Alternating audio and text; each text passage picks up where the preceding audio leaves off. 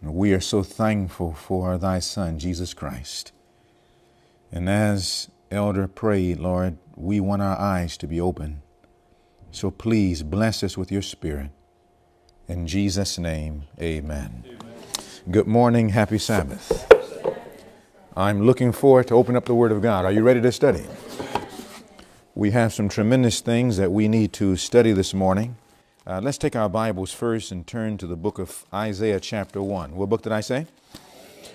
We're going to Isaiah, the first chapter. We want to notice something very interesting from the Word of God. And I believe that you and I, as a people, are blessed. Seventh-day Adventism as a people are blessed. That what God has given us the opportunity to see and to hear from the Word of God very soon is going to get into the ears of the entire world. Am I right? Now, do you know that on the earth today, there are over 8 billion people, a billion people on earth today, and there are only about 25 million Seventh-day Adventists plus or minus. Now, if you think about that, what percentage of the world population is that? If you have 8 billion people plus or minus, a little more, and you have about 25 million Seventh-day Adventists, is that 10%? Is that 10% of the world? No. Is it 1% of the world? That means that 25 million is actually less than 1% of the world's total population. As a world body, Seventh-day Adventists are considered minimalists, almost as if we're little heard of, little known, that most people have never even heard of Seventh-day Adventism in the world. But do you know that we're told that very soon all of this is going to change? That very soon this little group of people called Seventh-day Adventists is going to be known to the entire world. I want to be a part of that great explosion. What do you say? Look what the Bible says in Isaiah 2. In Isaiah chapter 2, we're familiar with this chapter. As we're going around this winding staircase, we want to look a little bit deeper and clear at this verse. Isaiah chapter 2. We want to pick up now in Isaiah 2, beginning in verse 2. Very familiar passage of Scripture to us in our study. Let's read that together. You're there, amen? Father, again, anoint your words as we have opened it. In Jesus' name, amen. Verse 2, let's read it together. The Bible says, "And it shall come to pass when? In the last days." Here's a last day prophecy. "That the mountain of the Lord's house shall be established where? In the top of the mountains, and shall be exalted above the hills." And what's going to happen? Now remember, Seventh-day Adventists represent less than 1/10 of the world's total population. But the Bible says in the last days, how many nations are going to flow into it? How many nations? All nations. Now I want you to think about that for a moment. When the Bible says it's going to be established on top of the mountains, we know that anytime you exalt something, it's so that it can be noticed, that it can get attention. When you put a sign up, nobody puts a sign down here on the ground in the highway. Am I right? Yeah. Why don't they put the sign on the highway way down at the ground? Well, if you did, nobody will pay money for it. No advertisement there. But the higher you lift it up, the more attention and notice it can get. So the Bible says the church of God in the last days is going to be exalted so that every nation will know who Seventh-day Adventism is. Every people on the globe will know it. This is what it means when it says an angel is flying in the midst of heaven. It will get the attention of the entire world.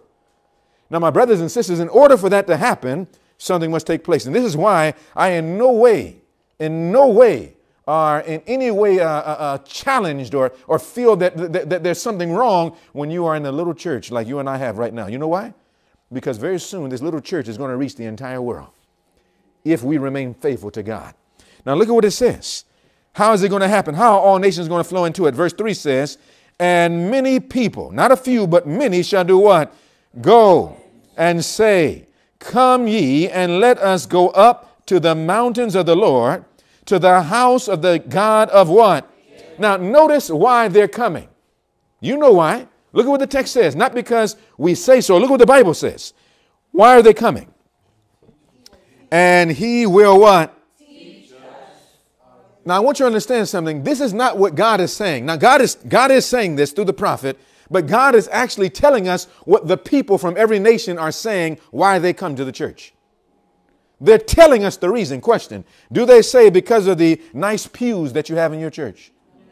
Because the church is a nice edifice, it's so big and large, and it's a multi-million-dollar church. Is that why they're coming? That's not why they're coming. Is it because of all the programs we have for children, all the programs that we have about this and that and the other? That's not why they're coming. The Bible says that we can overhear in the last days while they're coming, and they're going to be saying, all nations one to another, go, let us go up into the mountain of the Lord and to the house of the God of Jacob, and he will, talk to me somebody, teach us. So why is the world going to flow into the Seventh Adventist Church? Why? Because of our what? Teachings. So then what does it mean that our church should be doing? We need to be teaching. And if we're not teaching, guess what? The nations won't flow into us. But if we can do as Jesus did, the great teacher, with the same spirit that he had, why, there will not be a building in Palestine that can house the multitudes that will flow into the church of God in these last days. Now, the Bible says that what they're going to teach, though, they're not going to just be teaching anything. Because, see, Babylon is teaching, but they're teaching false doctrines. But the Bible says they're going to teach what? What is it going to say? It says, and he will teach us. What's the next two words? Talk to me, somebody. His, not way, but his what? In other words, every way of God, they're going to be teaching. And as a result of teaching these ways, the nations are going to see how God does things, and are going to flow into the church because they hear how God does his work.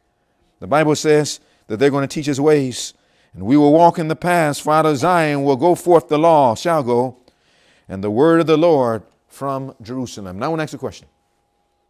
Do you think that everybody is living in harmony with God's way right now? The Bible says, my thoughts are not your thoughts, and my ways are not your ways. So there's a difference between the way of heaven and the way of the earth. And in teaching God's way, it says all nations will flow in. But now watch what this says. Fundamentals of Christian Education 289. It says, there are many in the church who at heart belong where? To the world. But God calls upon those who claim to believe the advanced truth to rise above the present attitude of the popular churches of what? Today. Where is the self-denial? Where is the cross-bearing that Christ has said should characterize his followers? The reason we have had so little what? Now remember, talking about how all the nations are going to be reached. Why? What's going to make all the nations come? What's going to give us such influence? It says, the reason we have so little influence upon unbelieving what? Relatives and associates is that we have manifested little decided difference in our practice from those of the world. Question. I'm going to blank that screen. I'm going to give you a quiz. Why are we having so little influence in all the nations right now? Why so little influence? That's right. There's so little influence because there's so little difference between what? Between us and them. Between our way and their way. Between our practices and their practices. So why would they need to leave where they are and come into us if there's no difference? It wouldn't make sense. Now, my brother and sister, it says, parents need to awake and purify their souls by practicing the truth where? In their home life. Now here comes a sentence that you should put to memory, that I should put to memory, that we should have in our mind and heart. It says what? When we reach the standard that the Lord would have us reach, not man-made standard. That's not what this is talking about. Not man-made standard. When we reach the standard that the Lord would have us reach, talk to me somebody, worldlings will regard Seventh-day Adventists as what? Odd, singular, straight-laced extremists. I want that to sink in for a moment. Let that sink in. When we reach the standard that the Lord would have us reach, worldlings, those in the world, when they look at Seventh-day Adventists, they would say these Seventh-day Adventists are odd. What do you mean by odd? What does that mean? Different. Singular. There's nobody else like them. Only one group of people in all the world. Singular. Straight-laced extremists. In other words, they're so straight that nothing will get them to turn from the right hand to the left. They're so straight in their position, nothing will change them. Are you afraid of being odd? Are you afraid of being singular? Are you afraid of being straight-laced extremists? And the only way I'll be afraid of that is if the standard that you gave me is a man-made standard. I don't want to be extreme for man. I don't want to be odd for man. I don't want to be singular for man, but I want to be this for Jesus Christ. It says we are made a spectacle unto the world and to angels and to what? And to men. Now, my brothers and sisters, someone says, well, see, if we're going to be odd and singular and straight as extremists, then the nation is going to run from us. But no. Do you know that that is what in sales? You ever did sales before? In sales, they have something called POS. You know what POS stands for? Point of sale. And any salesman, he's always taught a point of sale. And what that means, a point of sale is the place point, the place in which you can get a sale. Now, if I'm offering you two things, I have two cars that I'm offering you, and both of the cars are exactly the same. Same amenities, same color, same age, same benefits. But now this man is trying to sell you a car and you're almost giving your money into his hand. You're getting ready to put your money in his hand. And he said, and another man comes in, no, don't do it. I have a car that I want you to buy. And you stop for a moment. As your money's almost in his hand. You stop. Well, what kind of car do you have? Exact same car. All right. What color? Same color. All right. Well, does your windows do something different? No, same windows. What do you say to the man? Why did you stop me? Let me continue my transaction. You see, if there's nothing different, there's nothing that can stimulate a change from this to that. Now, my brothers and sisters, this difference that God has given us, this little difference is the reason why we're not reaching so many. In fact, information says, if the church would manifest a greater interest in the reforms which God himself has brought to them to fit them for his coming, their influence would be what? Tenfold what it now is. In other words, when we're different, embracing the reforms from God, it's not going to make us able to less reach the world. We will have greater influence with the world, tenfold greater influence. We will have now a point of sale, a way of selling that Adventism to the world, a way of reaching the heart of man. It says this is what God is trying to do for us. Now, particularly it says, many who profess to believe the testimonies live in neglect of this light given. What is one of the reforms that God has given us? Talk to me, somebody. The dress reform is treated by some with great indifference and by others with contempt because there is a cross attached to it. For this cross, I thank God. It is just what we need to distinguish and separate God's commandment-keeping people from the world. The dress reform answers to us as did the ribbon of blue to what? Ancient Israel. Now, my brothers and sisters, I hope that we have a time to get to something. I'm going to mention something right now. All over the world, there's a great push. Did you hear what was in the news last week concerning the politician, the so-called conservative politician, that she said about her child? She said if her child was, she would rather the child risk suicide than to allow someone to change the gender of the child.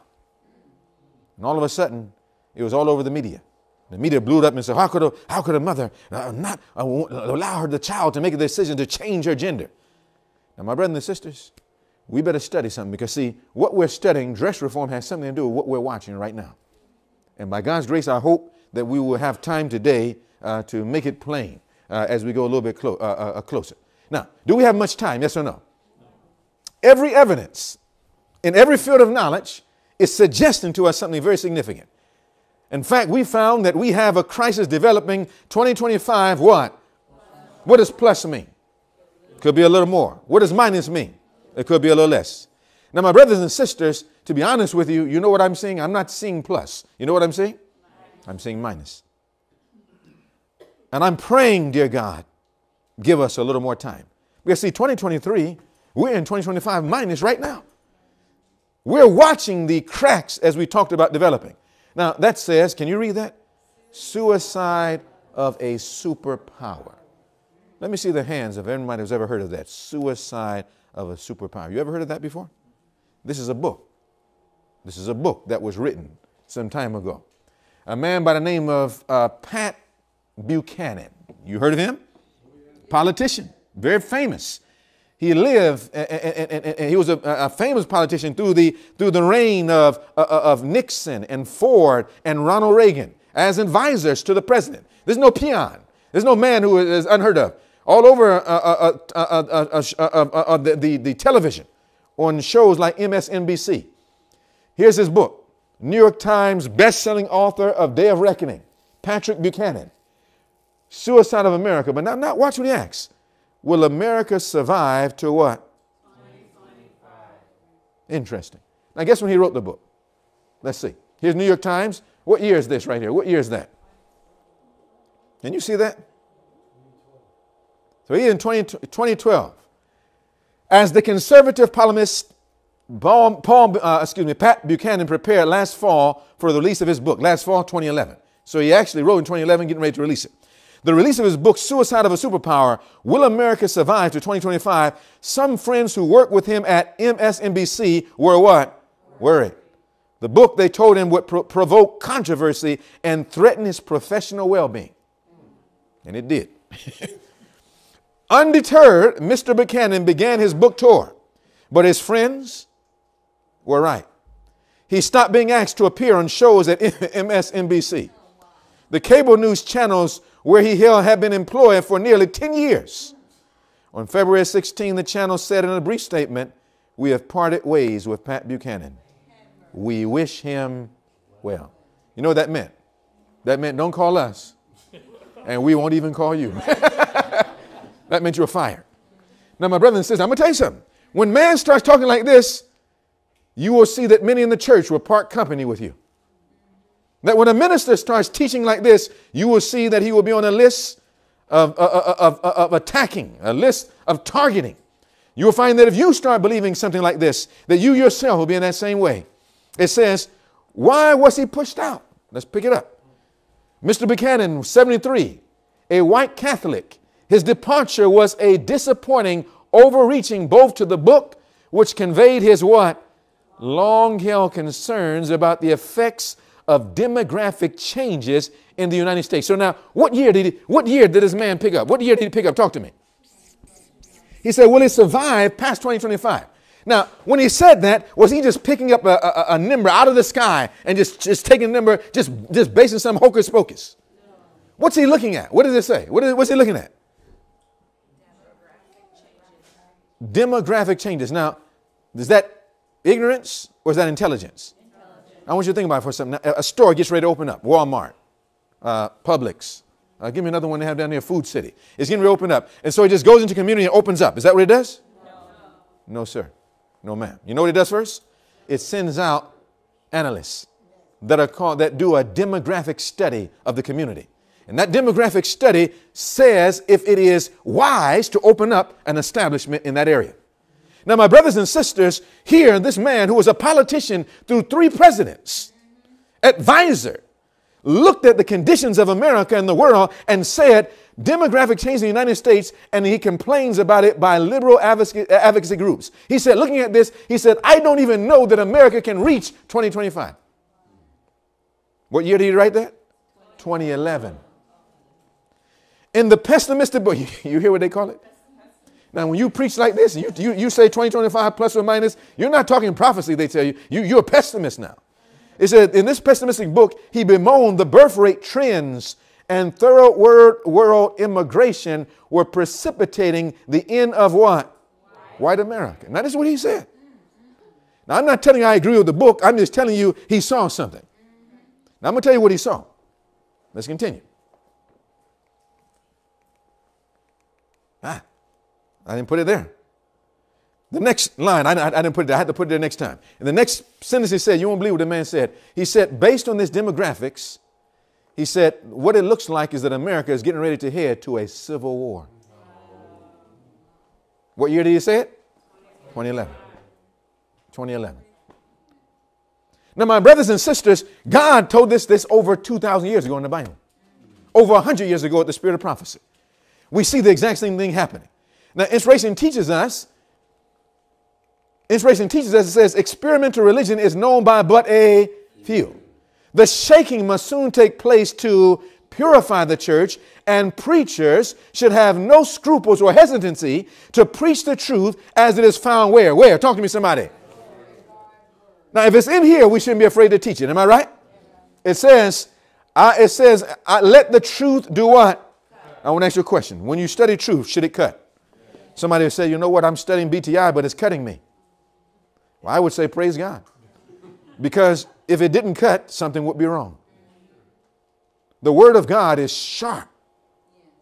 Sharper than any two-edged sword. Now, if something's sharp and doesn't cut, somehow no application is being made. Am I right? If you have a sharp razor and it doesn't cut your hand, it should. The only reason why it didn't cut your hand is because it didn't come in contact with you. Are you understanding what I'm telling you? So if we're coming in contact with the word of God that is sharper than any two-edged sword and we're not cut, then something is wrong with the word or something is wrong with me. Do you see? And so, my brothers and sisters, it says, let the truth cut. Don't fight cutting. You know who cuts? A surgeon cuts. A physician cuts. It says, let the truth cut. I have been shown that why ministers have not more success is they are afraid of what? Why is it that many ministers will not cut their congregation so that the congregation can be healed? Why? Afraid of hurting feelings. They look out over the congregation and they see faces looking back at them. Sometimes smiling like our congregation here. I praise God for this congregation. And sometimes gnashing teeth. And I've been in both places. But do you know that it doesn't matter whether a person is gnashing their teeth or not? By God's grace, the minister must tell the truth. The whole truth and nothing but the truth. Now that means that I have to tell you some truth this morning. You know that, don't you? Do you want me to lie to you? Do you want me to tell you the truth? Well, even if you wanted me to lie to you, I couldn't do it. Amen. It says, I have been shown that why ministers have not more success is they are afraid of hurting feelings. Fearful of not being what? Oh, if you tell the truth, you're not courteous anymore. Oh, you were Christ-like until you told the truth. How does truth make you unlike he who is the truth? It says, and they lower the standard of truth. And what's the next word?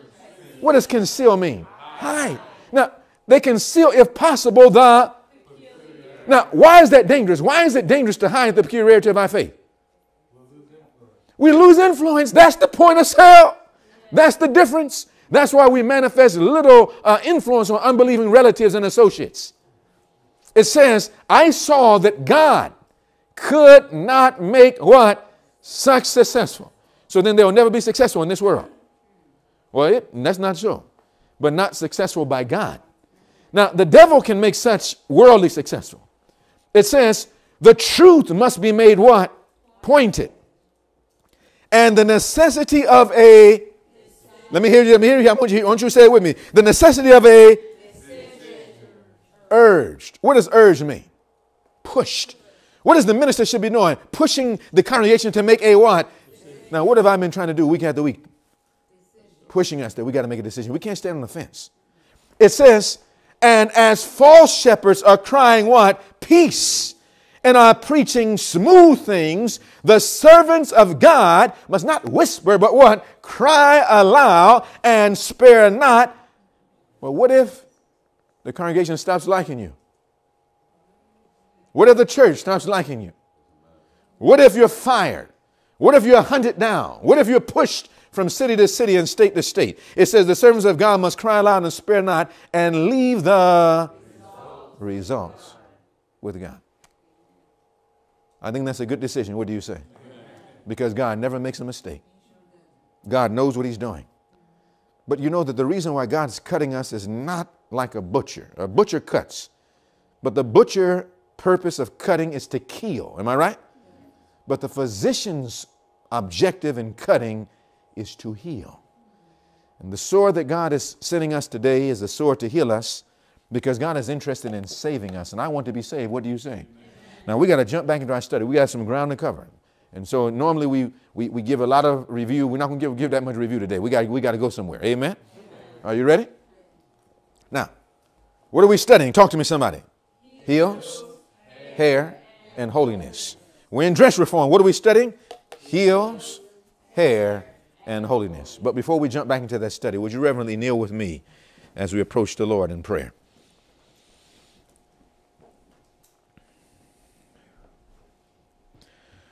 Oh, Father in heaven, we don't have much time left in this world. It's falling apart very quickly.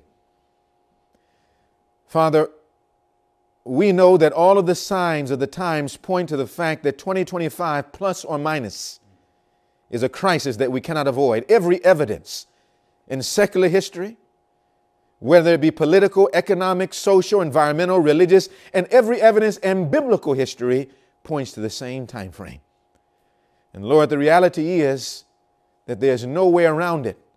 And I'm begging you, Father, that you'll give us a little more time, that you'll give us plus. I know it can be not much longer, but Lord, as much as we can, extend the limit because, Father, we're not ready.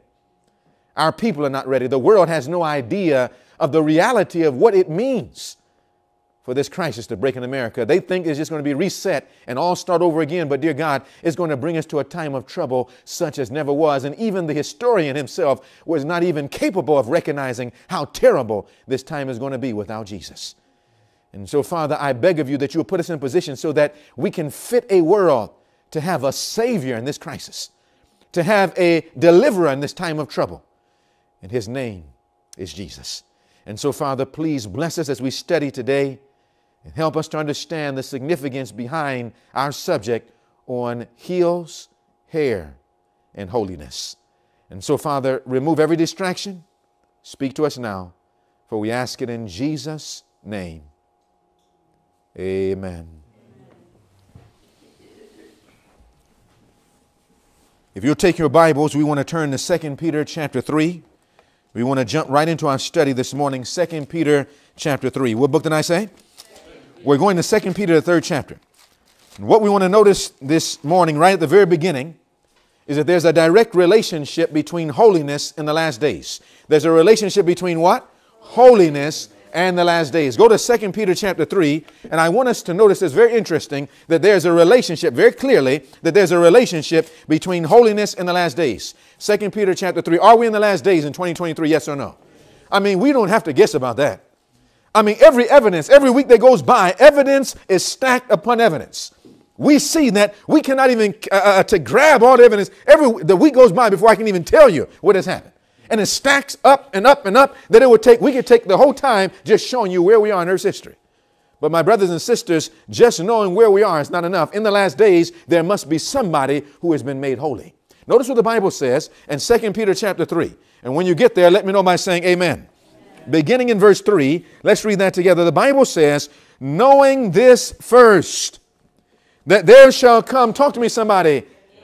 Now remember what we're doing. We're noticing that there's a relationship between the last days and what else? Holiness. So the Bible says in 2 Peter 3, that there shall come in the last days scoffers walking after their own lusts. What are they going to say? Verse 4. And saying, where is the promise of his coming? For since the fathers fell asleep, all things continue as they were. How long? From the... Now, I want you to listen to the argument, the reasoning of these scoffers. What is the argument? What are they saying? Talk to me, somebody. What is the argument? That everything is the what? That everything is the same. In other words, there has been no change from the beginning all the way into the last. So they're saying, look, there's no change. Since the fathers fell asleep, from the beginning of time to the last days, there is no difference. Everything continues. And when someone says 2025 marks a crisis, someone says, how can you say that? Everything is the same. Every generation has seen. But I'm going to tell you something. Every generation has not seen what we see today. In fact, there's no generation that has seen what we see today. Everywhere we turn, be it political, economic, social, religious, environmental, no matter which way we turn, we see that there is a change that has come. In fact, notice what it says. Verse 5 says, for this they willingly are ignorant of, that by the word of God the heavens were of old, and the earth standing where? Out of the water and in the water, whereby the world that then was being overflowed with water did what? Now I want you to notice it's talking about a particular event in Earth's history. What event is it talking about? Talk to me, somebody. So it's dealing with the flood. Now watch it now. It's dealing with the flood. So now notice what he's saying. The prophet says that the reason why they say nothing has changed from the beginning of time to the end of time is because they are ignorant of something. And they don't have to be ignorant. They are what? Willingly. What does that mean, willingly ignorant? What does that mean? That means they made a decision to be ignorant. They didn't have to be. They made a decision to be ignorant. In other words, they closed their eyes. It's almost like saying that you don't see me. Well, your eyes are closed. If you open up your eyes, you'll see me. You understand what I'm saying? And so my brothers and sisters, they're saying they're willingly ignorant. They closed their eyes. That the flood took place. Now I want to ask you a question. Before the flood, it looked like everything was the same, but it didn't remain the same until the flood. Did it remain the same until the flood? No. Do you remember that just before the flood, drastic changes started taking place? You say, tell me one of them. Do you remember all of a sudden the animals begin to get on the boat? Am I right? How? How did they get on? By twos. Which ones came by twos? The unclean. Which one came by sevens?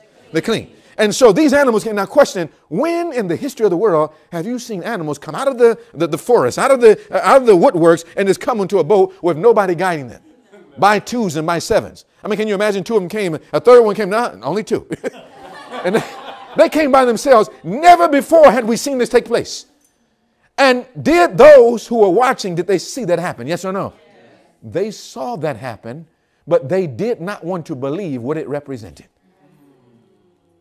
Now, my brothers and sisters, the Bible says they are willingly ignorant of this event that they caused the world to perish by a flood. Verse 7 says, but the heavens and the earth, which are now by the same word, are kept in what? Store, reserved unto fire against the day of judgment and perdition of what? So God is saying that from the beginning, there was something that happened and then there was a flood.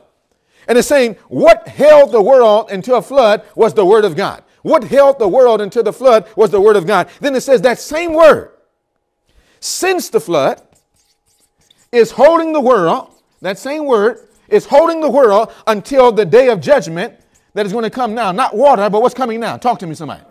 Fire. So just as the word preserved the world until it was destroyed by a flood. So God is saying now, since the flood, God is preserving the world that's going to be destroyed, not by water this time, but by what? Fire. Are you following? Now, the Bible is saying it's going to be reserved. But now notice what it says. Let's continue. Let's follow his reasoning. It goes on to say, reserving against the day of judgment and perdition of ungodly men. Verse 8. But beloved, be not ignorant of this one thing. Now, look at the one thing. Did the word tell us how long the earth was going to be preserved before the flood? What did it say? 120 years. You know, that word was keeping the world alive until that 120th year was fixed. But when the limit was reached, then the world was destroyed by a flood. Am I right? Now, the Bible is saying that that same word that did that had a limit for the earth, that same word has a limit for the world today before fire can destroy it. And it says, if you remember one thing, you will be able to identify that same 120-year limit. You'll be able to know what that limit represents today. Not 120 years today. Look what the Bible says. The Bible says, verse 8, but beloved, be not ignorant of this one thing, that one day is with the Lord, talk to me, as 1,000 years, and 1,000 years as what? So it says if you want to understand the limit, you have to know that in Bible reckoning that a day is like what? Talk to me, somebody. 1,000 years. Once you know that, you'll know the limit, just like the 120-year limit. Now, what do I mean? When God created the earth, how many days did he set up in the rotation of the earthly cycle? How many days? 7. Which day reaches the limit? Which day reaches the limit? 7. Every week, 7 always represents the limit. Am I right? Yes. But now someone says, well, 7 days have passed by, but you have to remember something. That with the Lord, a day is as a what? So when God gave us 7 days to him, what was he really reckoning with? Talk to me, somebody. 7,000 years as a limit. Now, we know that last 1,000-year period is not going to be spent on earth. Where's that last 1,000 years period going to be spent? Talk to me, somebody. How do we know? Revelation chapter 20. It tells us in Revelation 20, 1 through 7, that last 1,000 years before hellfire will completely devour the earth will be spent in heaven. So then on the earth, we don't have 7,000 because 1,000 will be in heaven. So if I take 1,000 from 7,000, what do I have? Talk to me, somebody. So then how much time on this earth? Talk to me, somebody. 6,000 years of sin. Now I want to ask you a question. In 2025, are we near 6,000 years of sin? Yes or no? Now, we've done the math here before. I'm not doing the math now. Now, we know that we cannot know the exact day and hour because we know that we don't know the exact year that sin came into the world. Am I right? But we can know the generation. And so 2025, we are in that generation that will reach the 6,000 year generation. That means that this generation shall not pass until what? All these things be fulfilled. Are you with me, brothers and sisters? And the same way that word, though the world didn't believe it, the flood came at that limit. Is the same word that's going to cause the destruction of the earth at the same limit. So when Patrick Buchanan said that this is getting ready to fall apart, is not, brothers and sisters, because I believe him. It's because I understand the word of God, my friends. Amen. And when they line up, it lets us know what's taking place. Now that tells me something. If 6,000 is how long the earth has, that tells me something. That means Jesus must come by 6,000. Are you following me? But if he comes by 6,000, what has to happen before Jesus comes? 7 last plagues, close of probation, national Sunday law, civil war. So I'm going to ask you a question. If that's 6,000, then that means that 2025 has to even be before that. Which means, brothers and sisters, that we are up against the last events and nobody will know it unless we believe the word of God. It will appear as everything is going just as normal until the bottom drops out. My brothers and sisters, we are here right now. As I sit in this room. Now, as you and I sit in this room, we're here. Now, I want to ask you a question. What should we be doing if we know that the end is so near? Look what the Bible says. Let's continue. It says, verse 9, the Lord is not slack concerning his promise, as some men count slackness, but is long-suffering. Now, I think that's a long time to suffer. What do you say? Is long-suffering to us, word, not for him, but for us. Why? Not willing, look at the text, not willing that what? Any should perish. So why is God waiting so long? Why is he waiting this 6,000 years limit? Why? Because he doesn't want anybody to perish. That's a loving God. Amen. It says not willing that any should perish, but that what? Talk to me, somebody. All should what? All should come to repentance. Is everybody going to come to repentance? No, but he gives the opportunity. Verse 10, but the day of the Lord will come as a thief in the night. That's to those who don't understand. In the which the heavens shall pass away with a great noise, and the elements shall melt with what? Fervent heat. That's that fire. And the earth and the works that are therein shall be what? Do you know the Bible says it's going to be as a thief in the night, but not to everybody. 1 Thessalonians chapter 5 says that you, brethren, are not in darkness. You and I are not in darkness, that day should overtake us as a thief. We are children of the light, not of the day, not of the night or of the darkness. We are children of light. We should understand what this means. But now notice what the Bible says. Is the world going to be burned up? Yes or no? You talking about global warming? It's going to be more than that.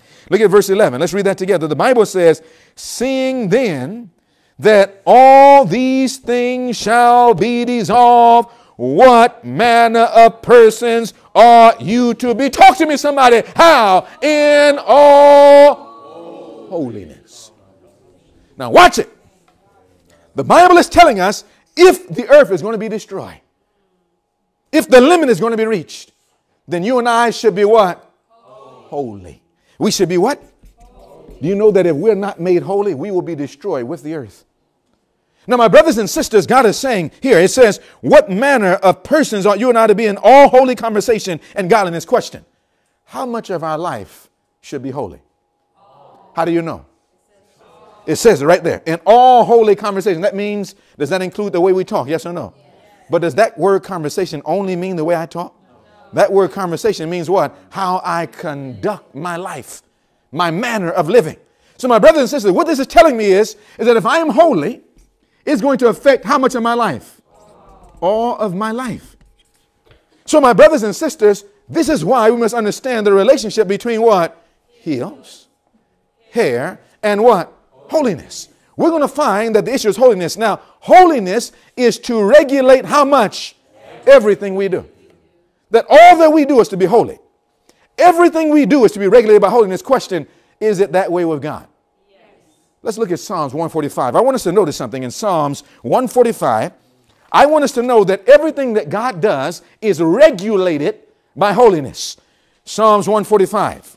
Notice what the Bible says in Psalms 145. And when you get there, if you'll let me know by saying amen. Psalms 145, elder. Would you read this for me? Psalms 145. Psalms 145. And Elder, if you'll read for me verse 17, loud and clear, please. Psalms 145:17. The Lord is righteous in all his ways. Now notice what Elder said. I'm stopping for a moment, please. How much of his ways? How much of his ways? All his ways. Now remember, what are we going to be teaching when the nations flow into the church? We're going to be teaching what? We're going to be teaching his ways. And God is righteous in how much? Continue. And holy in all of his works. So any work that God does, what is he doing? Talk to me, somebody. How is he being controlled? What is controlling his works? Holiness. So everything that God does, all of his work is done in holiness. Does it make sense? Yes or no? So then holiness regulates everything that God does. So then if we are like God, holiness should regulate everything that we do. Does the Bible tell us that holiness should regulate everything that we do? Yes or no? You remember what God said? We read in Peter that he says, be ye therefore holy. How? He said, as I, your Father in heaven, am holy. Be ye holy just like I am holy. And 1 Peter 1:16. Now notice what the Bible says. I want us to notice something very interesting that shows us that this holiness should control everything that we do. Let's go to 1 Corinthians. 1 Corinthians chapter 10. Let's go to 1 Corinthians 10. You remember that the last time we studied, we noticed particularly diet. And we noticed that the Bible said in Deuteronomy that the children of Israel were not permitted to eat certain things, while the Gentile world was permitted to eat certain things. Am I right? And what did the Bible say the reason for that was? It says because they were holy. It says because you're holy, you shall therefore not eat. Because you're holy, you may sell it, but you may not eat it. You may give it, but you may not eat it. Because you are a holy people. Holiness was regulating everything that they were doing. Look what the Bible says in 1 Corinthians 10.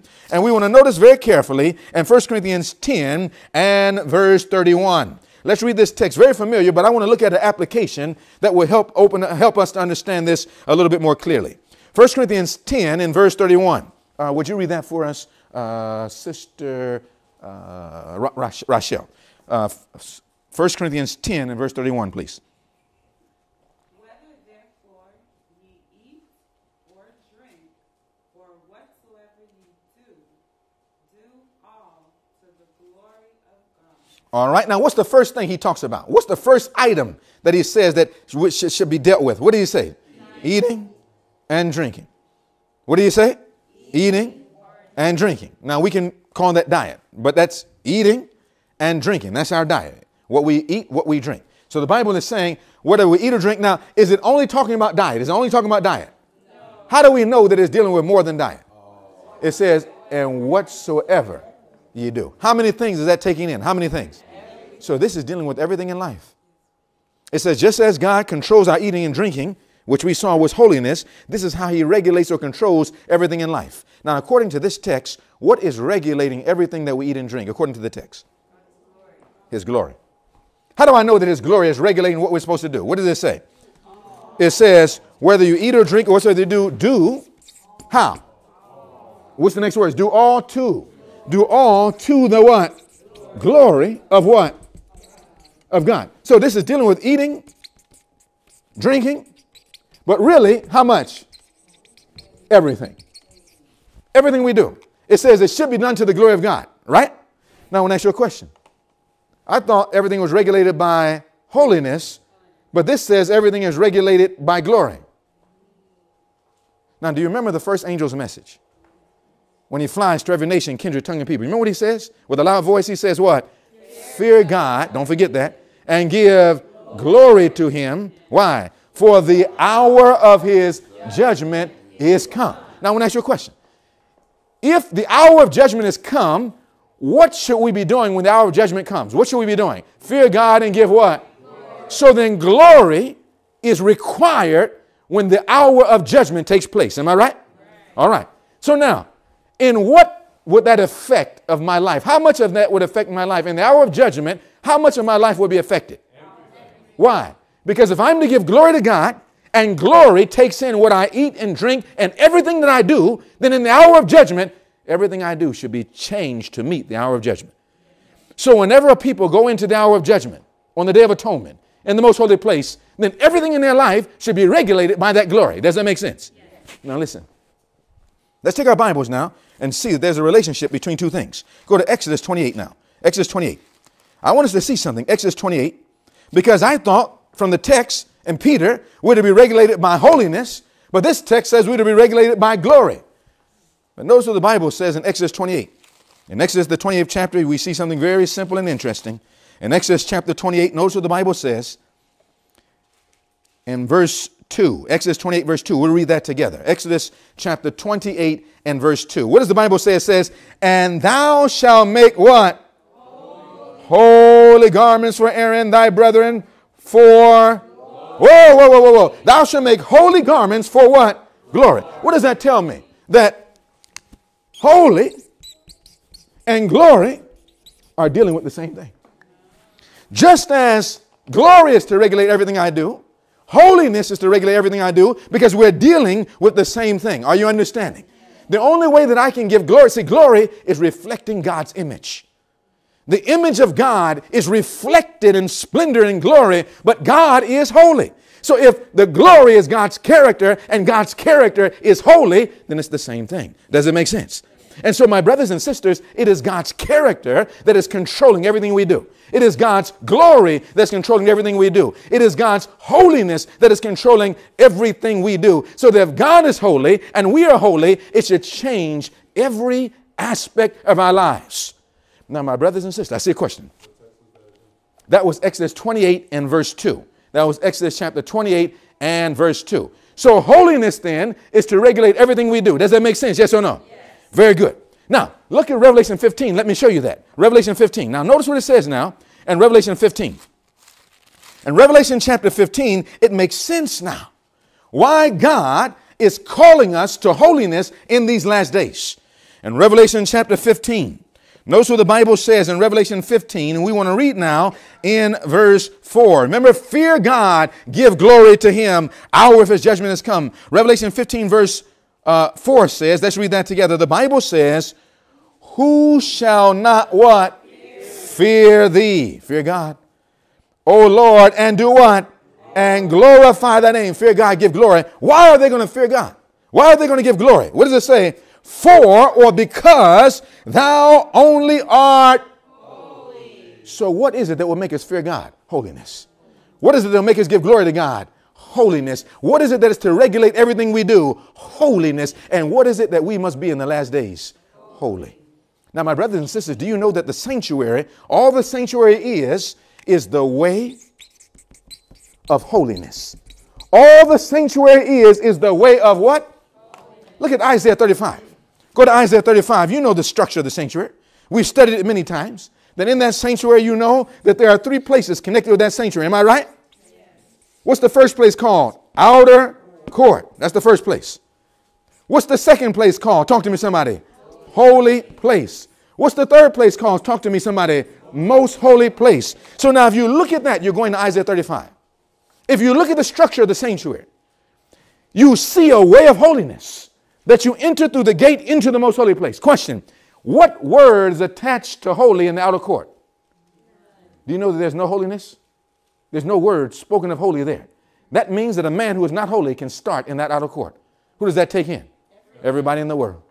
Anyone in the world can come to that outer court. But my brothers and sisters, when you get into that place, the second place is not called outer court. What's the second place called? Holy. Now we have what attached to the word? A place now that is holy. What has happened? A progression of holiness. Does that make sense? What's next? Not holy place, but most holy. That means a greater degree of holiness. That means that holiness can progress. Does that make sense? So now if holiness is to regulate everything we do, when we come to Jesus in the outer court, we can come just as we are. But as we come closer to Christ, into the sanctuary, into the holy place, then everything about us begins to change because of holiness. And when we get into the most holy place, everything changes. Our diet changes, our dress changes, our music changes, our education changes, our worship changes, our life changes. And in that change is the point of sale. And that difference that is better is what we're going to be sharing with every nation and kindred and tongue and people. And as they see the holiness of God, they will fear God and give glory to him, because they will see a degree of God's character that has never been witnessed before. But how can we give what we don't have? How can we share what we don't see? And so God is trying to teach us now this way of holiness. Look at Isaiah 35. Isaiah chapter 35. Notice what the Bible says in Isaiah chapter 35. And we want to read now. Could Brother Peters, would you read for me, please, verse 8. Isaiah 35 and verse 8, please. I want to read this loud and clear. Now notice what this says. Very interesting what this text says. Isaiah 35 and verse 8. I'm going to interrupt you for a moment. It says, a low way shall be there. Now, you remember in the last days in the book of Isaiah, it talked about a church that will be low. Is that right? A church that will be established where? Exalted high on the mountains. How did they get there? There was a highway that took them up there. You see, my brother and sister, notice where it's going to go take us. Continue, my friend.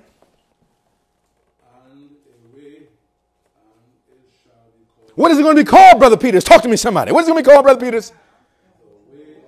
You're not following this, brothers and sisters. The word of God is rich. We don't have to make up anything. You know, it's a wonderful thing when everything you believe is in the word of God. Amen. All Seventh-day Adventism is the religion of the Bible. Now, my brothers and sisters, the Bible explains itself. God has a way of holiness. Now, notice how beautiful this way is. Continue, my friend. The unclean shall not pass over. But it shall be for those the wayfaring men. Now, look at what they might be. What does the next line say? The fools shall not therein. The Bible says that this way, that even if a man is a fool, and I'm glad of that, I am a fool, but that way can make me wise. And instead of a foolish virgin, we can become wise virgins. If we follow the way of holiness, thy way, O God, is in the sanctuary. In the sanctuary is the way of holiness. Now, my brothers and sisters, this is where Jesus is trying to take us, and how much of our life will it regulate? It says, many will profess to believe the testimonies, live and neglect the light given. The dress reform is treated by some with great what? The dress reform answers to us as did the ribbon of blue to ancient Israel. Now, ribbon of blue, is that in the Bible anywhere? Where will we find the ribbon of blue in the Bible? Let's go there quickly, because I want you to see that the ribbon of blue was really a call to holiness. That's all it was. Look what the Bible says in Numbers chapter 15. Let's go to Numbers, the 15th chapter. And we want to look at that ribbon of blue briefly. Numbers 15. We want to pick up in verse 37. Numbers chapter 15. And we want to notice that this ribbon of blue, this dress reform that God gave ancient Israel, is nothing more than a call to holiness. Look at Numbers chapter 15. We'll read this together. And verse 37 beginning. Let's read that together. Are you there? Amen. Numbers 15 and verse 37. Please write that down in your notes. You should be taking notes so that you don't have to just listen to what a man says. You've taken this down. You know it for yourself. Look at Numbers 15, verse 37, all together. It says, and the Lord spake unto Moses. This was not man creating this. This was God speaking to the prophet. Notice what he says in verse 38. Speak unto the children of Israel and bid them that they make fringes in the borders of their garments throughout their generations, and that they put upon the fringes of the borders, talk to me somebody, a ribbon of blue. Let's continue. It says, and it shall be unto you for a fringe, that ye may look upon it and do what? And remember how much? So there was something about dress reform and the commandments of God. You better watch this, because if we don't embrace dress reform, we're really not embracing the commandments of God. We're going to prove that. And if we don't embrace the commandments of God, will we receive the seal of God or the mark of the beast? The way we dress can identify whether we're going to keep the commandments of God or break them, whether we're going to get the seal of God or the mark of the beast. And God is trying to teach us this, because guess what the commandments are? The commandment is holy and just and good. The commandment is what? holy and just and good. We're told that in Romans 7. So my brothers and sisters, notice the commandments now of the Lord and do them. Let's read it. And that ye seek not after what? What would happen if a man wanted his own heart, he wouldn't put on the ribbon of... Now I want to ask you a question. What if I'm going after my own heart? Will I embrace dress reform? But if I don't embrace dress reform, then I'm not really responding to the call of holiness. Look what the Bible says. It goes on to say, not after your own heart and your own eyes, after which you use to go where? Verse 40, that you may remember and do how much? All my commandments. Talk to me, somebody. And be holy unto your God. So the reason for the ribbon of blue, that was to distinguish Israel from the rest of the world by their dress, was a call to holiness. So now if I don't embrace this, you know what I'm really saying? I don't want to be holy.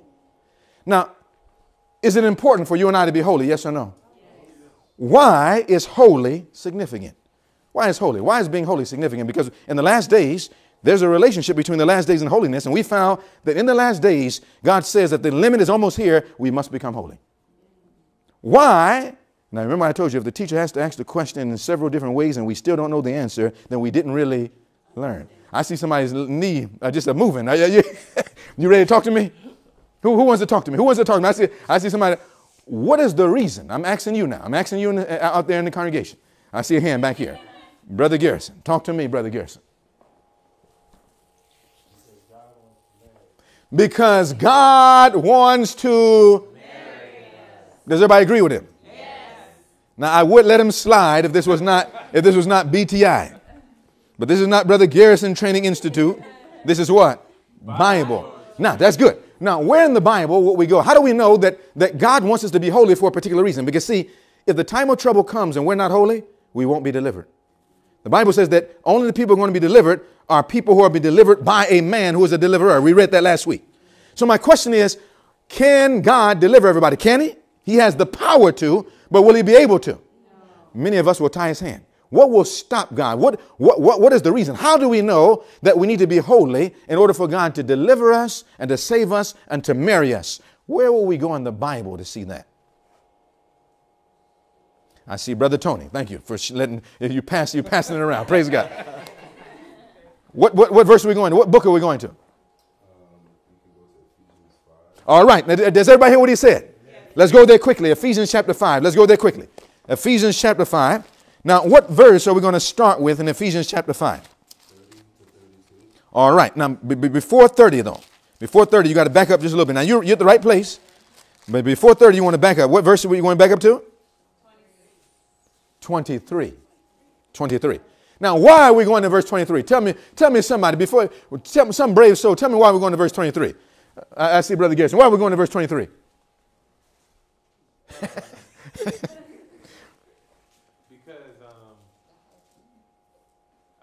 All right. Well, he said she's not fully sure. Why are we going to verse 23? Because it shows a relation of husband and wife. Amen. That's true, but something else. Something else first. All right, Amaya. I see Amaya. Would you pack her? Put her on the microphone too. Come, talk to me. 23. We need somebody to save us through the time of trouble. Yes, but that God will not be able to save everyone because of a reason. And Ephesians 25:23 shows us that reason. Let's read it. Let's read it together. In fact, would you read it loud and clear, Amaya? Verse 23. For the husband is the head of the wife, even as Christ is the head of the church, and he is the Savior of the body. Now, question. Does he save everybody?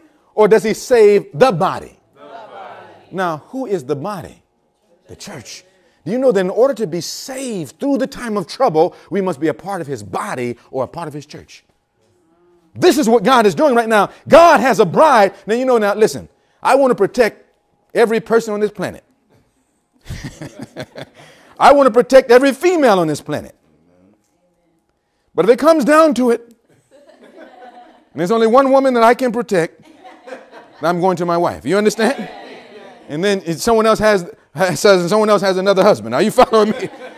But the husband can only save not everybody's wife. The husband saves his wife. Now, my brothers and sisters, that means that if we are not the wife of Christ, he can't save us. And so this means then we must become his bride. Does it make sense? Yes or no? Now, when we read verse 25, it makes sense. Now, Ephesians 5:23, in fact, let's go on to verse 24. Ephesians 5 and verse 24. Would you, Brother Tony, would you pick up there? Ephesians 5 and verse 24. Therefore, as the church is subject unto Christ, so let the wives be. Not to every husband, but to what? Finish the verse. Finish the verse. Keep their own husbands in everything.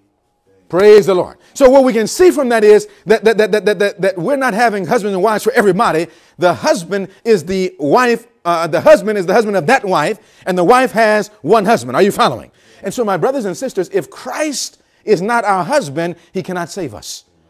Now, can Christ marry everybody? No. Is there a condition in which we must be in order to be married by Christ, that he may save us and then take us through any crisis? What is the condition that we must be? See, every bride must be prepared. In the last days, Revelation says that the bride have made herself ready. She's been prepared. Well, how? What is the preparation? Look at Ephesians 5, verse 25. Let's pick up in verse 25. Who has the microphone now? Ephesians 5, verse 25. Would you pass that back to Sister Kia? Ephesians 5 and verse 25. What does the Bible say in verse 25? Husbands, love your wives. How? Even as Christ also loved the church. And did what? And gave himself for it. Why? 26. That he might sanctify and cleanse it with the washing of the water by the word. Now, what is he trying to accomplish? Why is he washing us? What's he trying to do? Next verse, verse 27. Let's read that together. Verse 27 says that he might present it unto himself. How? Talk to me. A glorious church, not having spot or wrinkle or any such thing. Question. Jesus was a spotless lamb. He's going to marry a spotless church. Now, what will the church be once she's spotless? Look what it says. A church not having spot or wrinkle or any such thing, but that it should be, talk to me, holy. So what is God trying to make the church? Holy. And without blemish. Now, once she's holy, what can God do? What can God do? Marry. Now, why can God not marry her if she's not holy? If we are not holy in God's church, why cannot God not marry us? Why not? We're not what? Of the same. Now, where did you get the idea that we're not of the same? Where did you get such an idea? Don't look at your husband now. We got to study to show our... But you're doing good. You're doing. We all on the same team. We're all in the same team. Come right on in. We're all in the same team. So that's good. That's good. So now watch now. I want us to make sure we understand it. Jesus, now, to be unequally yoked means that you're marrying two people that are not of the same kind. And in a marriage, that doesn't work. God will never give us instruction and then do the opposite. If God tells us not to be unequally yoked, he himself will not be unequally yoked. Now, how do we know? What is he drawing from? Where in Ephesians? Where is Ephesians drawing from? I heard somebody at the very beginning was getting ready to read a verse. Very beginning, where is he getting the idea that God is holy, we must be holy because of the same kind? Where do we know that Paul is drawing this thought from? From Genesis. Now, what does he say in Ephesians 5 that lets us know that he's drawing from Genesis? What does he say? What does he say? Go to verse 30. Let's go down to verse 30. Look what it says now. Go down to verse 30. Let's pass the microphone over. I want Micah now to read this for me, please. If Micah, would you read this for me? I need a young missionary to read it for me loud and clear. Ephesians 5, and I want you to read verse 30 beginning. Ephesians 5, verse 30. What does it say? For we are members of his body, How? of his flesh, and of his blood. So he said now the church is of his flesh and of his... Where do we hear that? Where do we hear that? You remember what Adam said? This is now what? Bone of my bone and flesh of my flesh. Now, look at the next verse. Would you read that, Shiloh? Next verse. Would you read verse 31? Verse 31. What does it say? Verse 31. You can share it with your brother. You can share with your brother. Look on his Bible. He's the right verse. Look at verse 31. You have to open to your Bible. Verse 31. What does it say?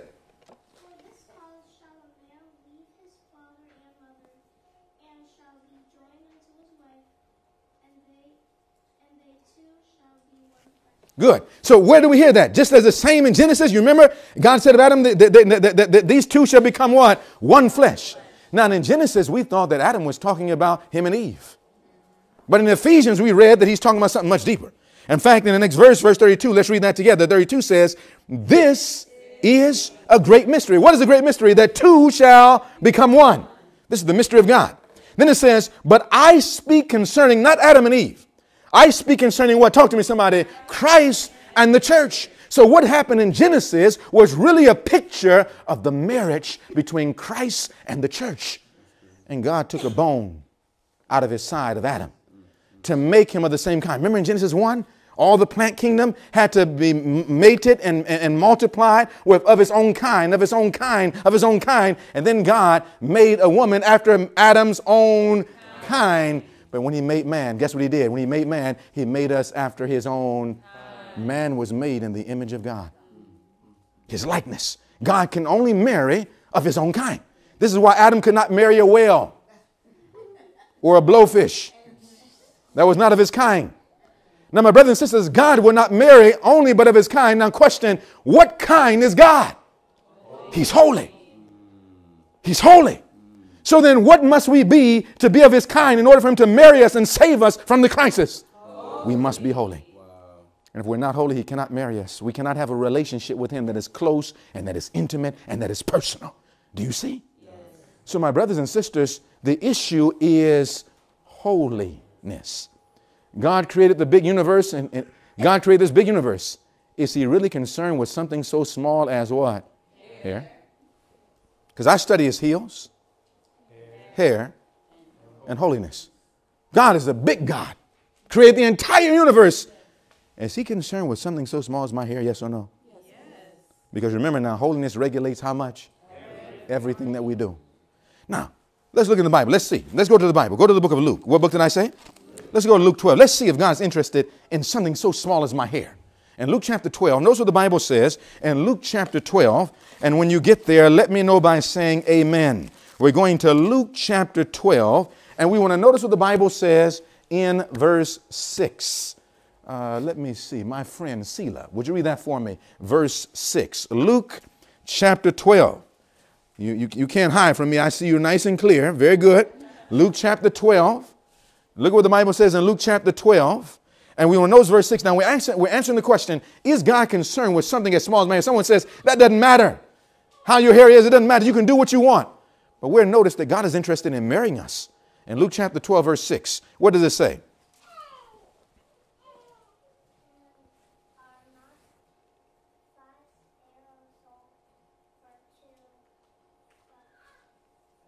Farthings, good.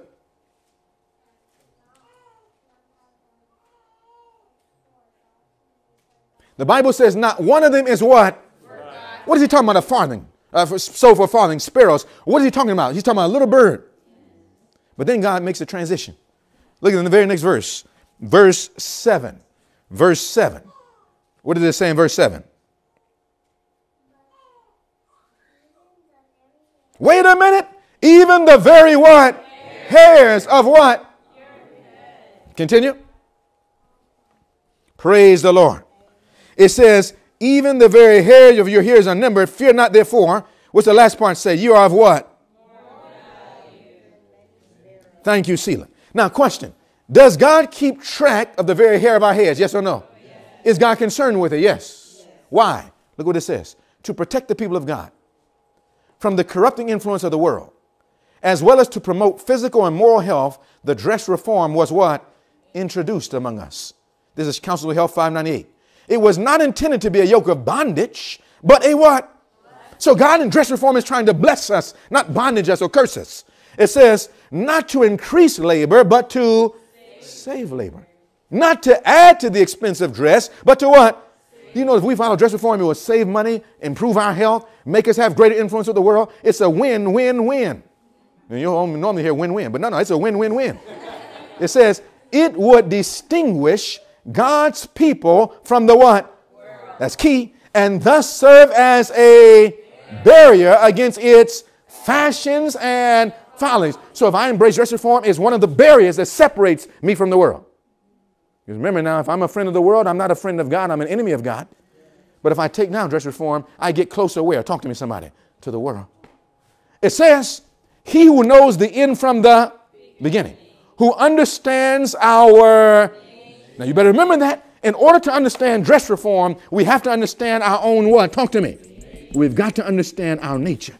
It says, he who understands our nature and our needs. Remember when we studied shoes and we studied feet and we studied heels, that the shoe was not made for, the man was not made for the shoe was made for the what? Man. It says, our compassionate Redeemer saw our dangers and what else? And difficulties and condescended. What does it mean to condescend? Because of his great compassion and love, he got low.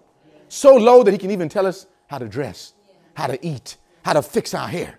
It says he condescended to give us timely warning and instruction concerning our habits of what? Life, even in the proper selection, not only of food, but what else? Clothes. I say that's a wonderful God. Amen. That's a God that's near to us, intimate with us. You know, there's some things you don't talk to everybody about, but you may say to your wife, you know, wife, I got something in the back of my hair. Could you pull that out? The wife may say, honey, would you zip that up? You never to everybody else, but you can get intimate with your relations. You can get closer and nearer. God wants to get close to us. Now, my brothers and sisters, this is what this is talking about. True dress reform regulates how much? Every article of clothing. Now, we talked about the last two things. We studied the entire body. We studied how to clothe the body and all of its extremities. But the last two things we were studying was the feet and the head. And we found out that with the head, something comes out of the head. What comes out of the head? Talk to me. Hair. The hair. And so we needed to understand how the hair should be dealt with.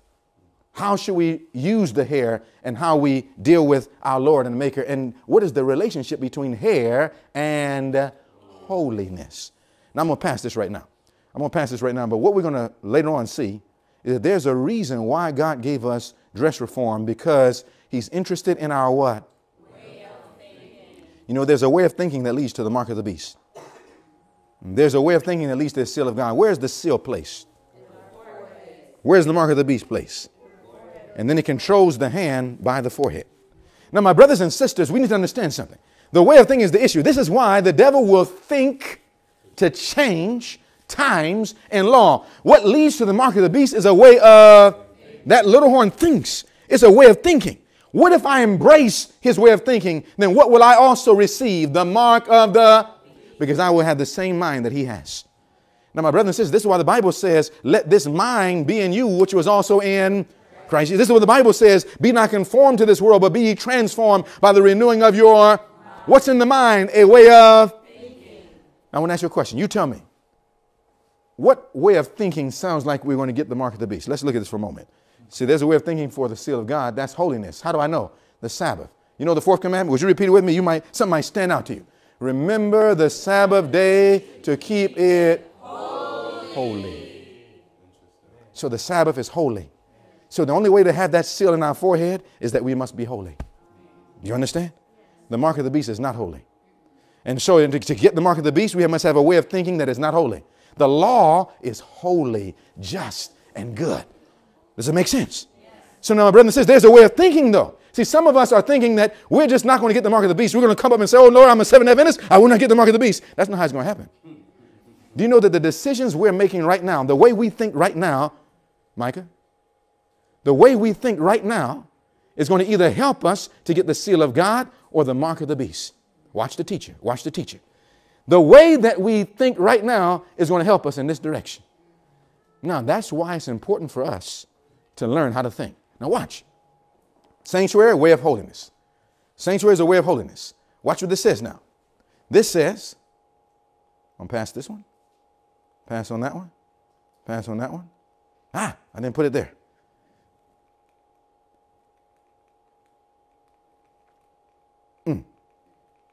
I wanted that one. I didn't put it there. What it says, I'm going to tell you one thing it says as we move forward. It says that those who are getting ready to receive the mark of the beast in volume 5, page 80 and 81, it says in volume 5, 80 and 81, it says that many, when they receive the mark of the beast, it's not going to be all at one time. It says the test will come to every soul. The mark of the beast will be urged upon us, and those who yield step by step. to worldly demands and to worldly customs will not find it a hard matter to yield to the powers that be. It says that there's going to be a step-by-step declension into the wrong direction. In other words, when I'm making decisions, Satan is going to try to control me one decision at a time. In other words, it's not when I just come to the Sunday law, all of a sudden I'm going to make a decision there. It means that when I was 2, 4, 10, 15, 20, 30, 40, 50, that all through the years, as I'm forming habits of decision, it's preparing me either for the seal of God or for the mark of the beast, either to be the friend of God or to be the enemy of God. And so God is trying to help me to make the proper decision, not tomorrow. He's trying to help me to make the proper decision when? Now. Right now. And so everything we face brings us to a place where we have to make a decision just like that. Now, we got back to here. Here's Time Magazine. Time Magazine says, now you know, how did long hair become a thing for women? Now, I want to ask you a question. Does how we wear our hair important to God? Yes or no? Now, holiness regulates everything that we do. That means then that as we go into the sanctuary in the most holy place, it should show us how we are to wear our hair, both as men and as women. Are you ready to study? Yes. Are you sure? Yes. All right, let's go a little further.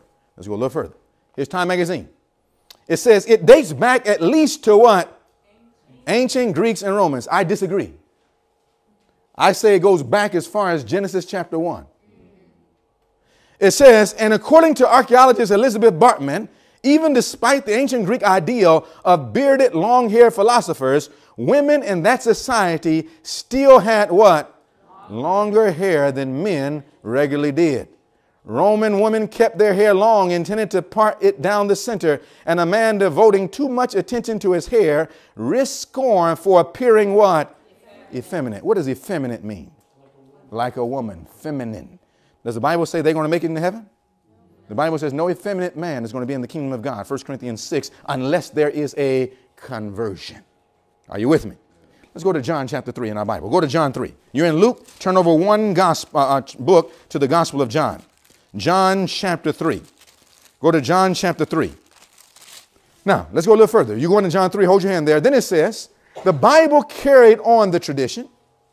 Anthony Sennett, a sociologist who has written that hair. Now, I don't know if you fully understand what it's saying, but they're trying to say that it happened in Roman history, and then the Bible that came later followed that tradition.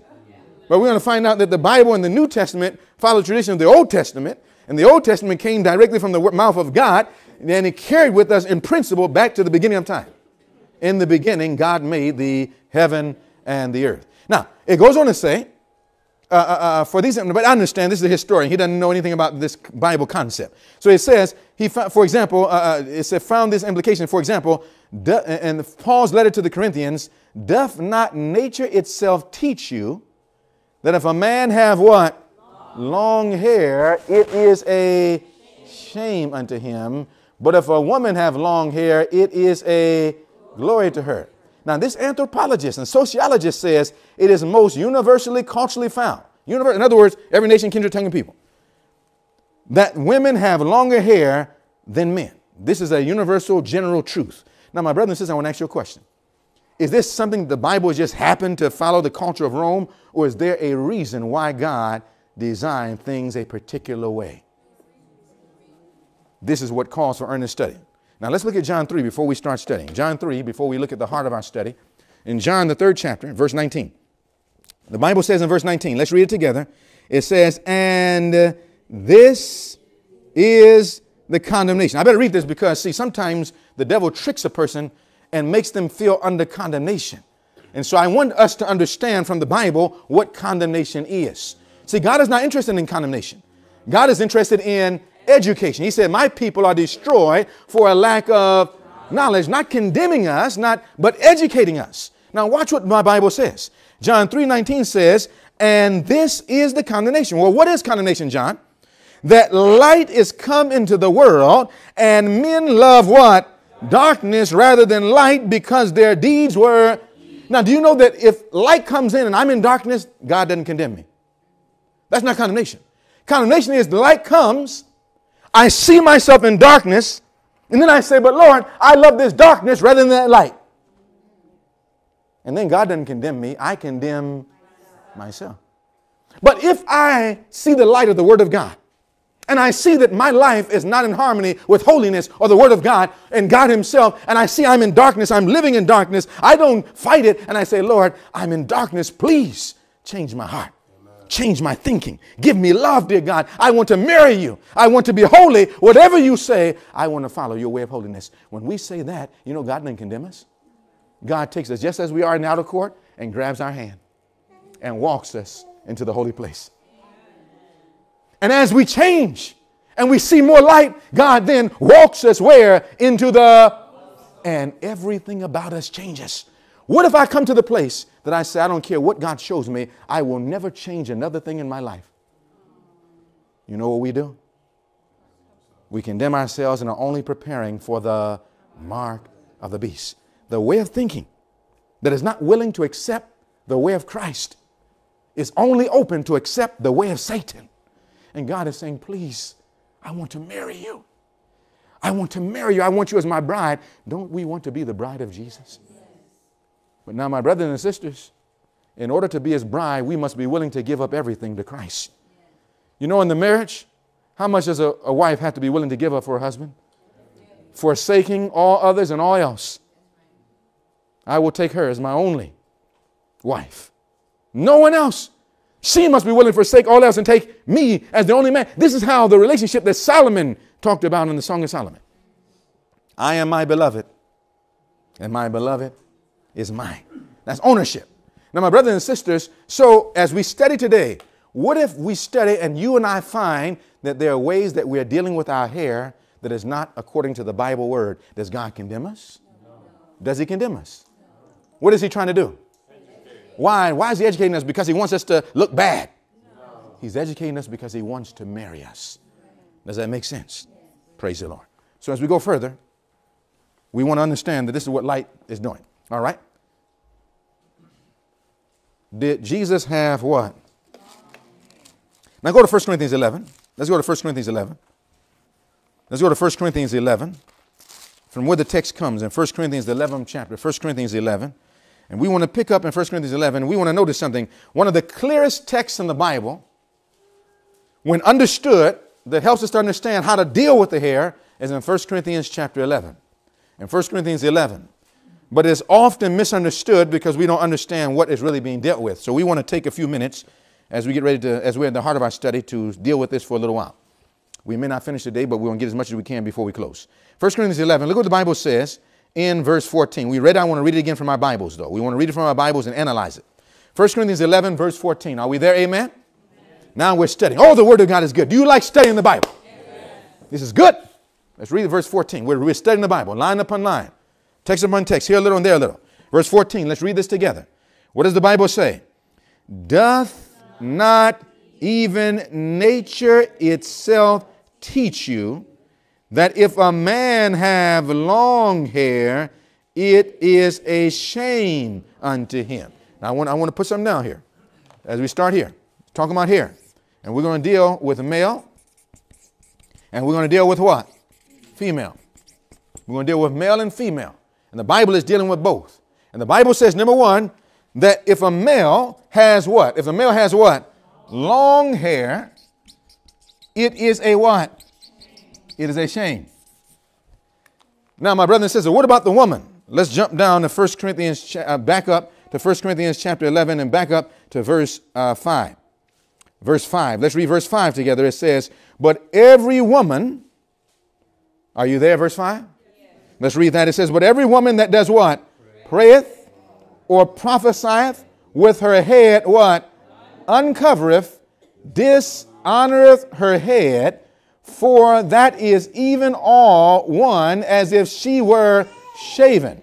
For if the woman be not covered, let her also be shorn. But if it be a shame for a woman to be shorn or shaven, let her hair be what? So we find out that if a woman, if her hair is not covered, if it's not covered, it is a what? Shame. Now, did you notice? One way of wearing the hair for a man is a shame. One way of wearing the hair for a woman is a shame. So it's dealing with the same issue. And what is really being dealt with in this chapter? Because, see, many people do not understand what this chapter is about. Now, over and over again, over 7 times, it used the word covered or uncovered. Covered or uncovered. What is really being dealt with in this chapter, and we're going to look at it in just a moment, but what is really being dealt with in this chapter is two things. We're going to put this back up here. Male. What else? Female. Here, what? Long hair. Shame for a man. We're going to say uncovered, what? Shame for a woman. We're going to find that the context of this chapter is twofold. Two things is really being taught. How many things? And we're going to see it in just a moment. Number one is dealing with head covering. Head coverings. Now remember, when we studied the Bible, what is the basic principle of dress reform? What is the basic principle of dress reform? Covering. So we learn how to cover the limbs. We learn how to cover the body, the torso, the whole body. We learn how to cover the feet. Remember that the issue of the great controversy entered but covering. God covers himself. We cover ourselves like God. Sin came in, destroyed the covering, but God restored the proper covering. It's all about covering. Lucifer was a covering cherub. We went through the Bible and saw from Genesis to Revelation that the issue is covering, the first basic principle. So when we deal with the head, the feet, the shoe covers the feet. But when we deal with the head, we're still dealing with what? Talk to me, somebody. Covering. So we have to learn how to cover the head, whether we're male or female, in order to be holy, because anything that is holy is what? Covered. Remember, we studied that. The angels covered their bodies as they were in the presence of holiness. Holy, holy, holy, they said, and they covered themselves. God is holy. He covers himself. And when we uncover ourselves, we're saying that we are not holy. And so, my brothers and sisters, we have to learn how to cover ourselves properly. So the first thing that the chapter is talking about is head covering. See, that was a big issue in the time of the church of Corinth that was causing division. The second thing that it was dealing with is dealing with structure, order, and authority. He's dealing with what? Structure, order, and authority. And God is now structuring, ordering, showing where's the authority, because God is a God of order. He does everything decently and in order. So this is what he's dealing with. These are the two things. And we're going to find out he's dealing with it in the context of family authority. Family order, family structure, and family authority. Now we're going to see this. Now, my brothers and sisters, question, in society, do we have a problem with these two things? Yes or no? Yes. We're going to find out that we do. And we're going to find out that they're actually related to each other. Now, look what the Bible says. Let's back up to get an understanding, because by misunderstanding this, most people think that the head covering is dealing with a veil or a hat. You know, like you say, a woman, when they come into the church, they put on what? A hat, or they put on a veil. This is what most people think about. Many religious groups teach that way, and they actually have something called prayer shawls or prayer veils, because in the original, that word covering can be said a veil. But when you study through the Bible carefully, it's not even a question. It's very simple when you study carefully. Because if you go back to the Old Testament, when God had a holy congregation, do we have any instruction of God saying put a veil over them in the holy congregations in the Old Testament? No. So what about Jesus? Do we ever see Jesus speaking of himself, speaking of a head covering as a result of coming together in a holy assembly? Do we ever hear Jesus speaking of it? In the New Testament. This is the place in 1 Corinthians 11 that most people draw their concept from. And so what we have to do now is look at the text and not think what we think, but let the Bible do what? Explain with itself, and then think what the Bible teaches. Now let's go back to the Bible. And let's look now and try to get an understanding of this so that we can understand it for ourselves. Let's back up to verse 3. First, Paul says, follow me as I follow Christ. He says he hears about the problems going on in the churches, and he wants to teach to help bring unity. Let's pick up now in verse 3. 1 Corinthians 11, verse 3. You're there, amen? Yes. Let's read verse 3 together. What does the Bible say in verse 3? It says, but I would have you know that the head of every man is what? So the way he starts the process of teaching is rooting it in understanding headship. What is he dealing with? Headship. Now remember what we read in Ephesians 5. To be married, Christ is the head. The church is the body. So we can see that this is husband language. This is family language. This is husband language. This headship. Leader language. Authority. Ruler language. So as we go back to it, we see authority. We see power. We see ruler. This is all talking about the same thing. Let's go a little further. Now, notice the order. It says in verse 3, but I would have you know that the head of every man is Christ, The head of the woman is the man. And the head of Christ is. Now you're going to find out that it's showing you the structure of heaven, where God is, and also shows you the structure of earth, where man is. And Jesus Christ is the link between heaven and earth, between divinity and humanity. In himself, he has the blendation of both heaven and earth, and he blends them in himself. So you see Christ in the middle of both of them. Now in heaven, it says that Christ is what? Talk to me, somebody. I'm looking back at verse 3. We're looking at verse 3.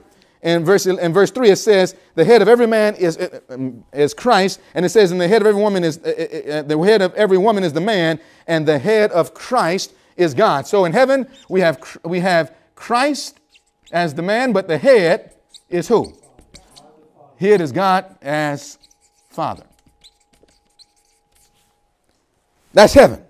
Is there order? Yes or no? Yes. Does headship make the Father superior than the Son? No, it does not. The Bible teaches that the Son and the Father are equal in John chapter 5. So we find out that position does not produce superiority or inferiority. Position suggests structure, order, and authority. If a man right now says, well, if all of a sudden we're in a room and we choose now a leader of this room, does that make that leader more special than anyone else in the room? No, but he has a position of what? Leadership, a position of authority, a position of order. Does that make sense? Now, that's the family of heaven. So the Father is not superior than the Son, and the Son not superior than the Holy Ghost, the three persons of the Godhead. They're equal. The Bible inspiration calls them the heavenly trio.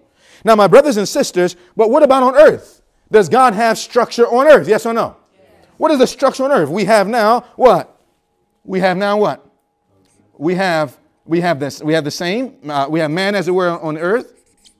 I'm going to put woman first. We have woman as it were on earth, and then the woman has a head. Who is the woman's head? Man. The man.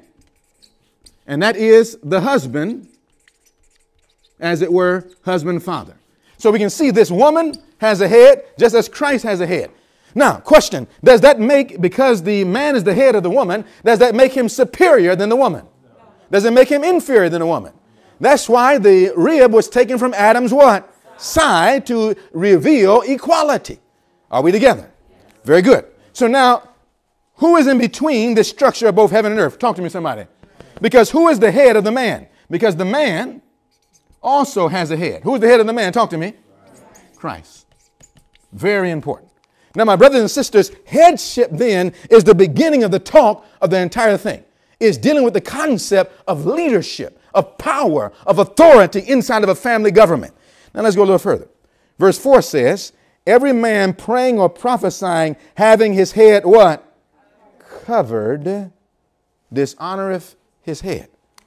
So if a man enters into assembly, praying, prophesying, into assembly of worship, having his head what? Covered, does what? He dishonors. Give me another name for dishonor. He shames what? His head. Now, question. When it says shame his head, talking about this literal head? Is that what we're talking about? What head is it shaming? The head of the man is Christ. Who is the head of the woman?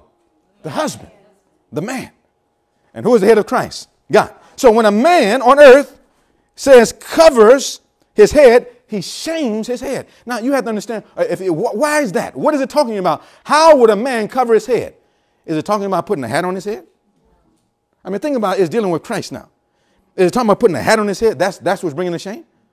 Now, so we want to understand, what is the Bible teaching? Now, the Bible is very clear as you keep going down and begin to start explaining something. The same with the woman. Let's go a little further. In verse 5, it says, but every woman that prayeth or prophesieth with her head, how? Uncovereth, dishonoreth her head, for that is even all one, as if she were. Verse 6. It's going to make sense in just a little while. Hold on just a moment. Verse 6 says, for if the woman be not covered, let her also be.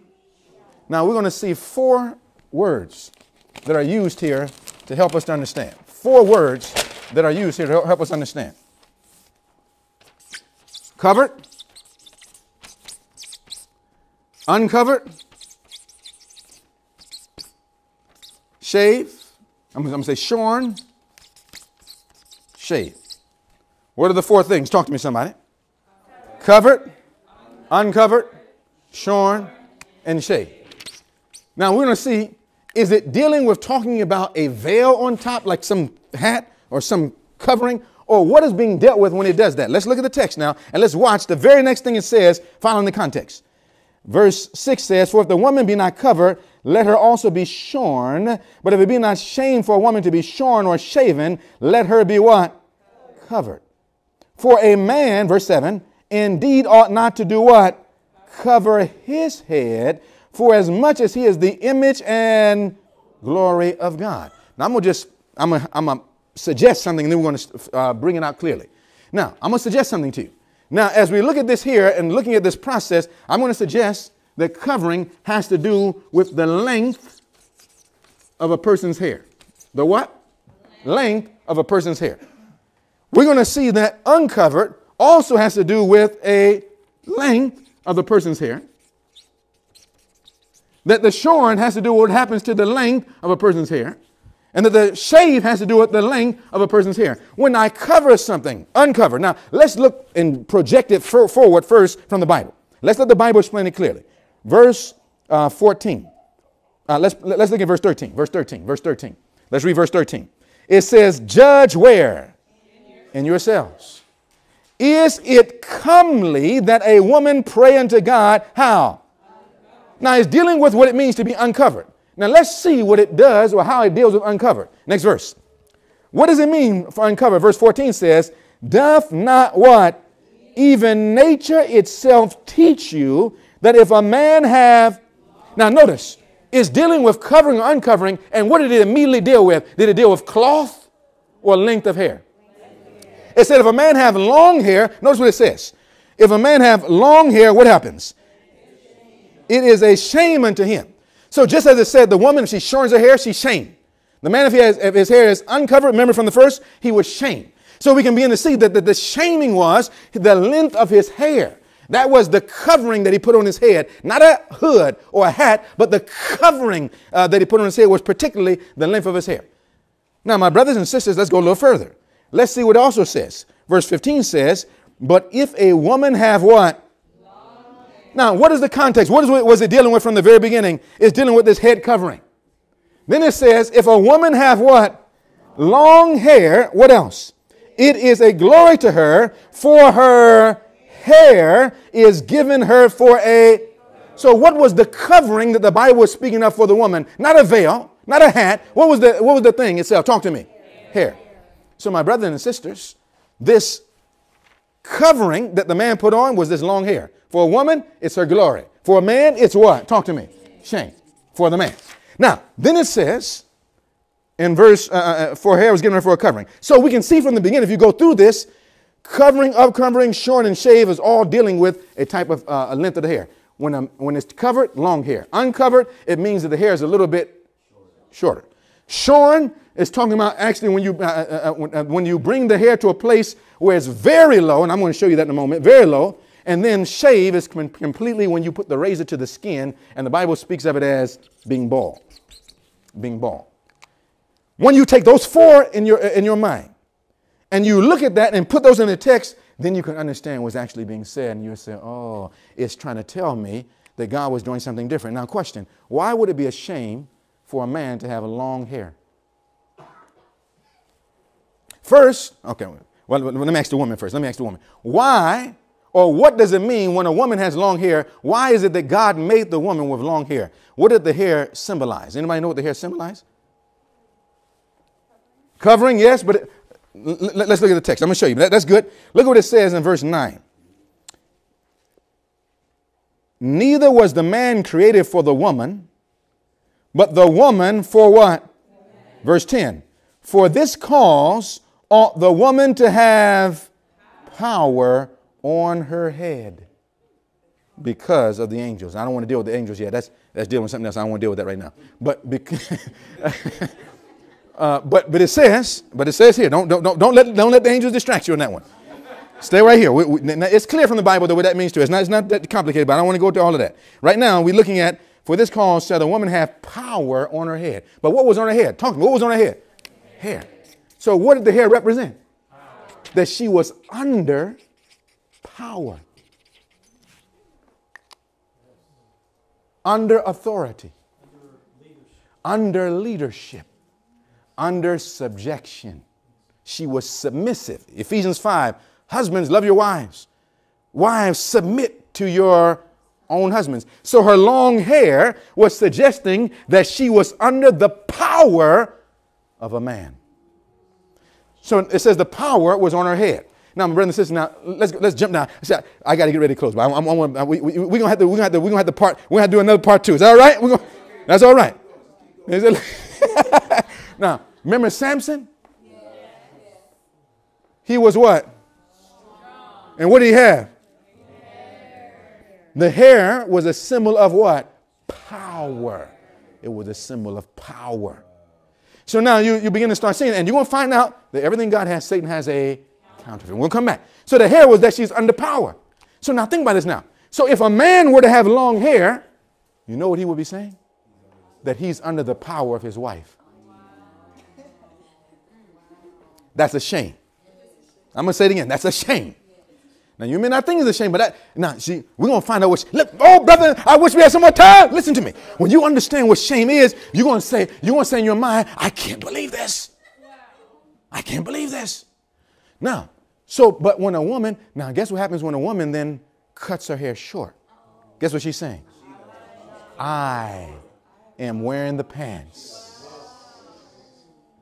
I have the power. Now, I'm going to tell you, this is historical fact. Historical fact. Biblical fact. Fact. I mean, and you cannot disagree with a fact. I'm not telling you opinion. I'm giving you fact.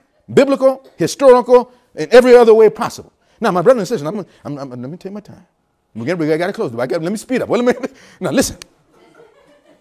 So then, can you begin to start seeing the reason why God made hair was to show the structure of heaven.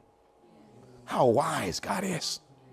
And what he's showing is the distinction of the races, or the distinction of the sexes, male and female, to separate them. But in the last days, what would happen? There will be a confusion, a gender confusion of male and female. You better watch them. Remember, I was trying to get to the newspaper because I'm seeing right now, what is going on all over society right now? Transgender. And we don't understand why. You know that dress reform was to be a barrier to stop us. Do you know that's why God said that women should not wear that what men wear? And that a man should not put on that which pertains to a woman because it's an abomination. He was trying to preserve the distinction of the sexes. This is the hair, the clothing, dress reform, a barrier from the confusion that's coming from the world, confusing the sexes. Babylon bringing this all into the world, and God wanted to have a church where this confusion was not there. But today, the confusion has even entered into the church. Sometimes today you have ministers that have long hair. Now, does God condemn the minister if he didn't know this? Does God condemn him? But we're talking about biblical truth. And in the most holy place, we have to go back there and understand. Then there's a practice where the woman wants to make her hair look like a man. Does God condemn that? Yes, God does condemn that, but he doesn't condemn the person. He gives them opportunity to have light and then accept. You see, God loves the sinner, but he hates the sin. This is an abomination. This is an abomination. Now watch. The Bible says in verse 14, doth not even nature itself teach you that if a man have long hair, it is a what? Shame. Now watch it. It says, what teaches us this? What teaches us this? Nature. Nature. Go to Romans chapter 1. Follow now. Go to Romans 1. Go to Romans 1. Look what the Bible says in Romans 1. Does not nature teach this? Now watch it. Romans chapter 1. And let's pick up in verse 26. Romans chapter 1 and verse 26. Are you there? Amen. Let's read verse 26 together. Let's read together. What does the Bible say? Now, this is so good, I got to read this with you. Let's read this together. Now, please understand. Let's understand it. Let's read with some understanding. Verse 26, it says, for this cause God gave them up unto, listen, vow affections. But remember that, circle that word vow. Circle that word vow. What type of affections? Vow. Now guess what? That word was used in 1 Corinthians 11. Exact word, but it's translated in different words in English. That word vow comes from a particular Greek word that is the exact same word from 1 Corinthians. I would have you, if you have a strong concordance, I want you, when you get home, look up that word vow in Romans 1. And then I want you to go back to 1 Corinthians 11 and look up the word shame. That word shame is the same word that is translated vow. In other words, it is vow for a man to have long hair. And it is vow, these practices they're talking about here now. I wonder what practices. Let's read now. For this cause, God gave them up to their vow affection, for even their women did change the natural. Doesn't even nature itself teach you that from his natural use, watch what it says now, from his natural use into that which is, talk to me somebody, against nature. So what is vile or shameful is when you do something against nature. Are you following? Well, what is this one thing that's against nature? Let's see this thing here. What was vile that it was talking about? Verse 27. And likewise also the men, leaving the natural use of the woman, burn in their lust, how? One toward another, men with men, working that which unseen. Talk to me when you say men with men. What is that talking about? Talk to me. Homo. What does homo mean? Same. Men with men, women with women, homosexuality. So this vile practice was what? Homosexuality, which is against nature. Now watch now. But it says when a man puts on long hair or wears long hair, he's doing something vile also against what? Nature. Now there's a connection between the two. I wonder if the type of hair that I have can lead toward homosexuality. I wonder. Let me go a little further. I'm going to skip this. I'm going to come back. On part 2, we have to deal with this. On part 2, we have to go back because the question happens in somebody's mind. What about Jesus and long hair? How many ever heard Jesus had long hair? Remember that? Yeah. Now, how many texts in the scripture have you read that? No, it's amazing. We let a picture. Remember? And I read to you what the prophet said. Look what the prophet said. It says, I would say to you that I am sadly disappointed in the cuts prepared for such a book as the life of Christ, Desire of Ages. I consider the brother accepts such figures that his eye and taste has lost its cunning. You cannot expect me to be pleased with such productions. Look at the figures critically, and you must see that they are either made from what? Catholic designs or Catholic artists. This is 8 manuscript 456. The prophet says the picture of Mary has a what? Change that which against nature. Woman look like a man looking like a woman. Then it says, Mary has a man's face, the representation of Christ with what? The 2 fingers prominent. Now, look at the 2 fingers. What 2 fingers are there? With the 2 fingers prominent, it says, while the others are closed, is wholly a what? Catholic sign. And I object to this. I see but very little beauty in any of the faces or persons. There's the scene of nature, though, landscape scenery, that is not what? So the nature, beautiful. But I can never rest my eye upon the face picture without what? Pain. Prophet goes on. She says in Council of Writers and Editors 171, it says, should we not make investigation in regard to the matter of illustrating our book so largely? Would not the mind have clearer, more perfect ideas of angels? What else? Of Christ, if no pictures were made to represent heavenly things. Many of the pictures made are what? Grossly false as far as truth is concerned. Do not pictures so far removed from the truth give voice to what? Falsehood. We want to be true in all our representations of what? Jesus Christ. That's what the prophet said. Now, my brothers and sisters, that means then we can't look at the picture and say, oh, Jesus had to look like that. We got to go to the Bible. What text would you give me that said that Jesus had long hair? Somebody said, well, he was a Nazarene. You know that that didn't mean he took a Nazarite vow. It meant he was from Nazareth. That's what the Bible said in Matthew 2. It said he shall be called a Nazarene because he came from Nazareth. There's no text that says he had long hair. The text said he had hair like wool. But it doesn't say it was long. Now, my brothers and sisters, there is no quotation even in the spirit of prophecy that says on his life on earth that he lived having that type of hair. In his historical representation, manifestation on this earth, there's one quotation that to the man who doesn't study would look like, I don't know what's being said, but not concerning his life on earth. So when you go through, you begin to start saying, this is the reason why most people say, oh, it had to be right. But you'll find out that these long hair, Jesus is dressed in a gold toga. He is the heavenly ruler of the world, familiar from the famous statue of long hair and bearded what? Olympian Zeus on the throne. A statue so well known that the Roman Emperor Augusta had a copy of himself made in the same style. With the godly what? Long hair and beard. This came from that Greek goddess, the pagan teachings, not from God himself. And then it goes on and talk about what it came from. We have to come to that. I can't go to that. I got to get ready to bring it to close. But let me just show you this. This is the oldest. Let me just at least show you this. When early Christians were not showing Christ as a heavenly ruler, they showed Jesus as an actual man like what?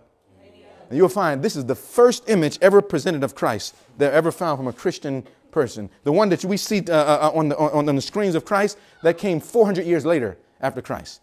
This is the first picture, the oldest picture they've ever found, someone trying to depict Christ right here. Now tell me what you notice.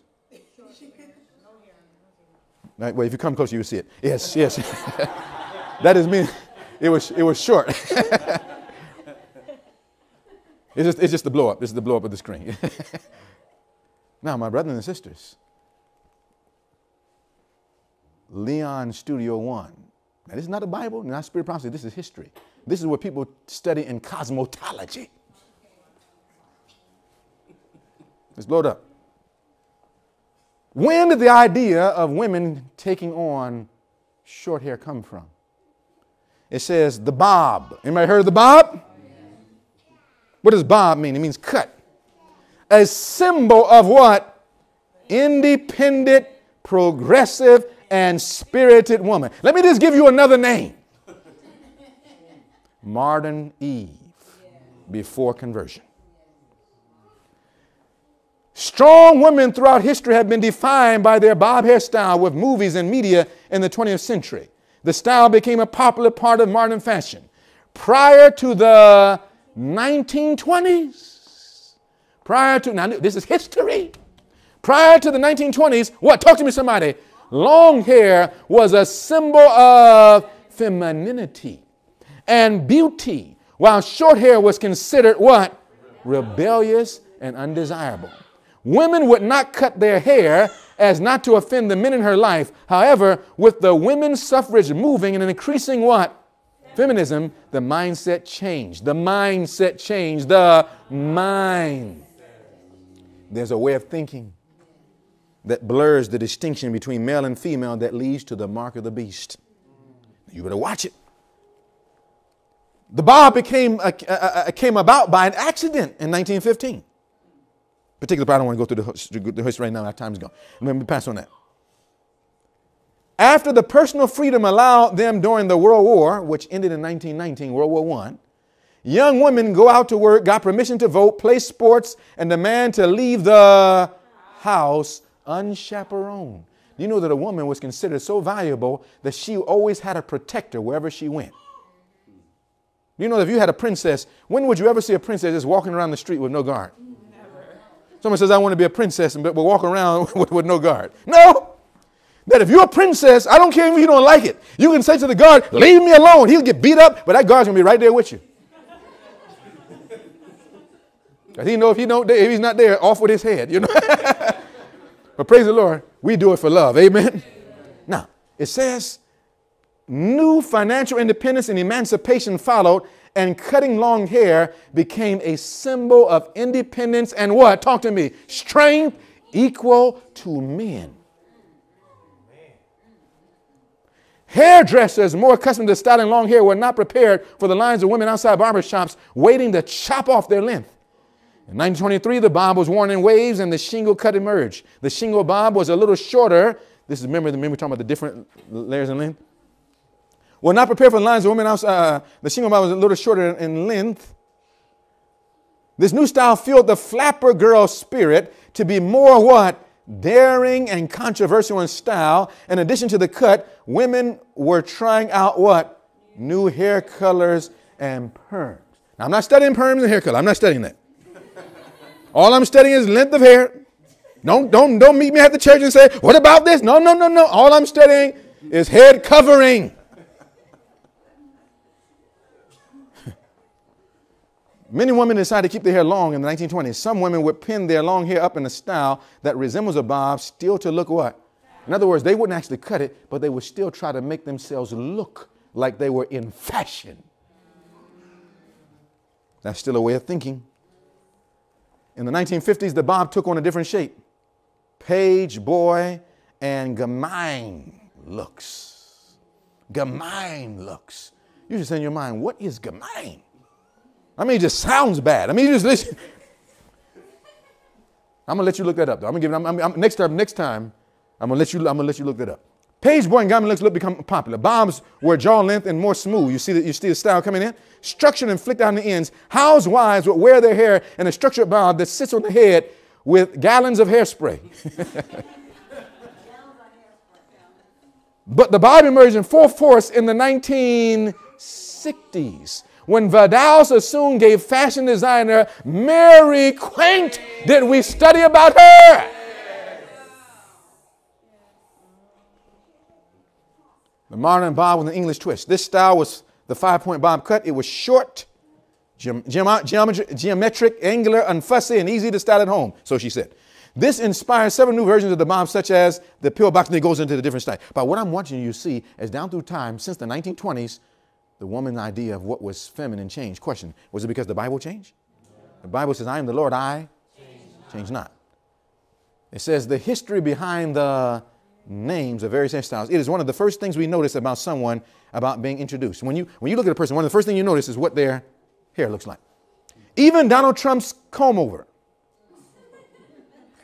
or whatever you call, it has his own Facebook page, but only 51 likes. Here's a look back over the years at various ways we've styled our locks, talking about hair, and the origin of the names of those what? I don't want to go through all the here's Elvis Presley. I'm not going to go through all the hairstyles. But this says Pixie. Actress Jean Seberg is often credited for putting this short what? Boyish cut on the map. Chopping it off in what year? 1957, her first film role in the movie Joan of Arc. Do you see that? The name Pixie is said to have taken from fairies commonly portrayed with a similar short cut that is short in the back and the sides and a tinge longer on top. Step by step yielding. Now, 1920s, at a time when long hair signified femininity, ballroom dancer Irene Castle bobbed off her hair. And we jump on that. Women found barbershop owners slightly more amenable to the idea. The bob hairstyle during these flapper years took off and also has been flaunted in recent years by women such as actress, and it goes through naming them. And it says, as for the name, it derives from the definition of bob, meaning what? That's what the name means. Now watch it as we get ready to close. We'll pass it around. We'll come around. It says, why do females have long hair? Biologically, there's a reason. We'll come back to that. We don't want to look at it right now. Now look at this. Now I want to get ready to close. Look what that says. Read what it says, please. The lesbian history of short hair. Now I want you to look at the name. Look at the name. What's the name? Eleanor Medhurst. This is January 2022. I'm going to bring up who she is. She has a place called Dressing Dyke's Lesbian Fashion History. This place, this is the website, this is what it's called, exists as a space for what? Lesbian fashion histories, whether in the past, present, or my name is, that's her. Who is she? A dress historian. And, now we know what it means? Anybody know what that means? She's a lesbian. It says, I'm from Britain, based in Birmingham, and temporarily living in Tokyo with my wife. Women with women, doing that which is against nature. It says, my studies both in undergrad and what else? So she got her postgrad. She got her definite in this type of study, her master's, revolved around what? Uncovering and analyzing lesbian history through the lens of clothing. In fields of queer history and fashion history, I believe that lesbian fashion is either sidelined or completely invisible. Here's a space where it's going to be what? So she says, she's looking at history, and this is not a person that's biased. This is a person whose self is a lesbian, studying history. Are you following? Now watch what she says now. Now, that's who wrote this article.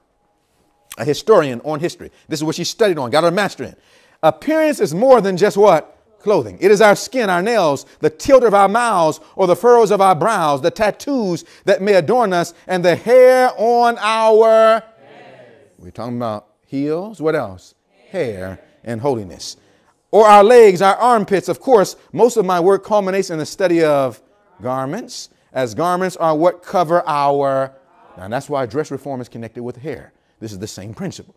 Something that can be easily swapped and changed at will. Now watch this now. Clothes you can easily change. Are you following? But watch it. Clothing may signify lesbian what? Possibility most often, but there are times when it is what?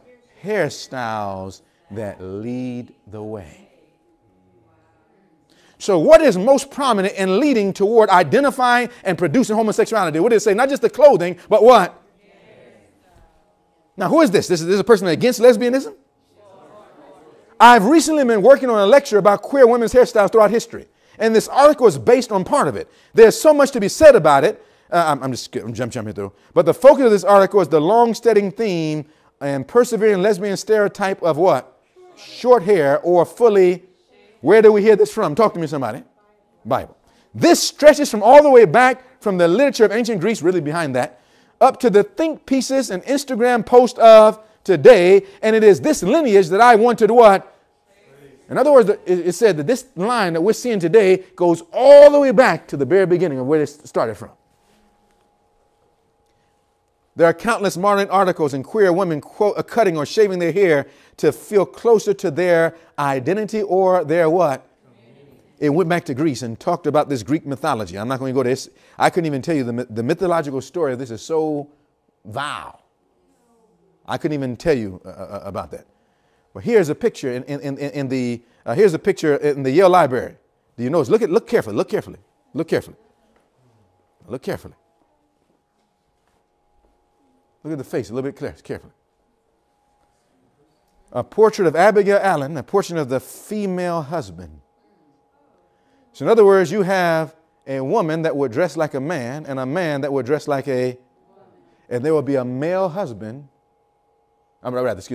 a female husband and a male wife. What has happened to the roles? You better watch it. What does the Bible call that? Shame and abomination. Now, a very early example as well as fictional one. However, as the centuries went by, there were other instances where possible lesbians would adopt short hair in the 18th century. It says, let me pass on that. That's female husbands. This all changed when? Women's hair had lived many lives already at this point, but hairstyles had typically been a base of, hairstyles had typically been a base of what? Long hair that could then be braided or twisted or curled. In the 20s, it was time for women's hair to be chopped. Modernism was in fashion. And with it came the boyish look, encompassing trends for women, including tailored clothing, high collar, and what? In other words, what was being tried at this time? Not only the boyish hair, but now women began to start dressing like what? Men. And for the first time, started putting on pants. We studied this already in history in our biblical class on dress reform. It goes on to say, encompassing trends for women, including tailored, we read that, although trousers were only worn for sport or extremely casual occasions, a key aspect of the style was hair. And a description of the hairstyle that were popular can be seen below. To have one's hair bob was to have it cut. Now, this says, others followed the extreme Eton crop, a style in which hair was excessively closely cropped and dressed like that of a. Now, do you notice what's happening over and over again? There's this cross-dressing that is taking place before our very eyes, and this cross-dressing means something. Now, why the bob has remained an iconic feminist symbol for over what? Now, what we have to do, we have to go back down to the Bible and actually see, does the Bible actually show us that this would produce that same homosexuality in Romans chapter 1 that was the vow and against what? Nature. And if we do it now, what will it do inside of homes? Homes that practice this style, it would change the roles and the order of the home. Now, when you change the roles and order of the home, does it please God or does it cause a problem in society? It causes a problem. Now, we go back to it. Now, I'm going to get ready to close. This says the history of what? No, I can't go through it right now. Now, listen. What we have to do is start laying something out now. We have to now start laying out how. Once we see the length of the hair, we need to start finding out how should the hair be. You know, there are men today as ministers that have dreadlocks. You know that, right? There are ministers from the pulpit who have dreadlocks preaching, some sincere. Does God condemn them if they're ignorant of this? Yes or no? No, he does not. But he does want us to educate because holiness demands that we do things the way who does it? God does it. Not the way man does it, but the way God does things to make us pure and holy. Now, my brothers and sisters, what we have to do is now go back through and start following this thing through. I want to give it to you right now because, see, once we see this, our mind will say, I understand what is happening, not only in society, but even in our Seventh-day Adventist churches. Something is happening right now. And my brothers and sisters, it doesn't stop there because someone will say, well, I'm never homosexuality. But the question is our house today in order? If the woman is controlling the house, you know this is against God's order. Do you know that God intended that the head of the house was to be not a female, but was to be who? Talk to me, somebody. Is there a reason for this? Yes or no? Now, do you know that any home that has a woman at the head of it is preparing to receive the mark of the beast? There's only one church that you can be in and have a woman at the head. Let's close in Revelation 17. Let's close in Revelation 17. There's only one church. You know, there's a church that prays and they don't say, Our Father, which art in heaven. You know, there's a church, you know what they pray to? They pray to Mary as the matriarch of heaven. It changes the order of God that will lead to the change of a Sabbath from Sabbath, the seventh day, to Sunday, the first day of the week.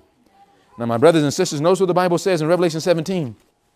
Notice the structure of that church. Notice the structure of that church. Go to Revelation 17. Go to Revelation 17. Look what it says in Revelation 17. We want to notice now, speaking of this impure woman, this false church. In Revelation 17, verse 3, it says, So he carried me away in the spirit into the wilderness, and I saw a woman sit upon a scarlet-colored beast. Was this a pure woman or a vile woman? Verse 5 says, And upon her forehead was a name written. What was her name? Mystery. What's the next name? Babylon. What does Babylon mean? Talk to me, somebody. Confusion. We're going to show you that this is what it's talking about. Then it says, well, what is one of the confusion? Let's look back now, jump down now, where it says the verse 17.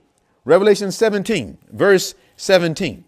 It says, For God hath put in their hearts to fulfill his will and to agree, and have given their kingdom unto the beast, unto the words of God shall be fulfilled. And let's read verse 18 together. Let's read it slowly now. And I want to see if you read it with understanding.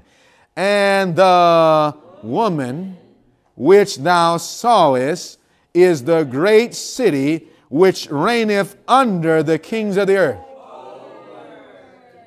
Is this power on her head, or is this woman having the power? Now remember, the image of the beast is where a woman has the power to control the state. Not the state, the man, the supporter, controlling the woman. Not that in the wrong way of combining church and state, but a power where the woman is actually over the state or the kings of this earth. Now, question, is that against nature or with nature? Against. What power is this? Is this the true church or the false church? So if I have this form of government in my home, all I'm doing is preparing a way of thinking that is preparing me to wander after the beast and to go along with Babylon. I don't want to go with that. What do you say? Now, my brothers and sisters, look what this says. Look what this says. Look what this says now. Look what this says. I'm going to pass on this.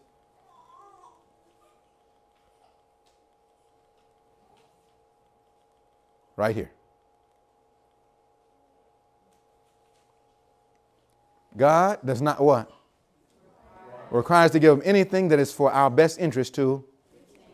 Now, is God going to require some changes inside of us? Now, we're getting ready to say, I'm going to tell you something. I would say next week, but let me tell you this before I say that. Next week, we need your prayers. We're not going to be here next week.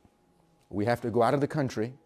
There was an emergency that took place, and someone who was close to the family and ministry died, and they had to be funeralized.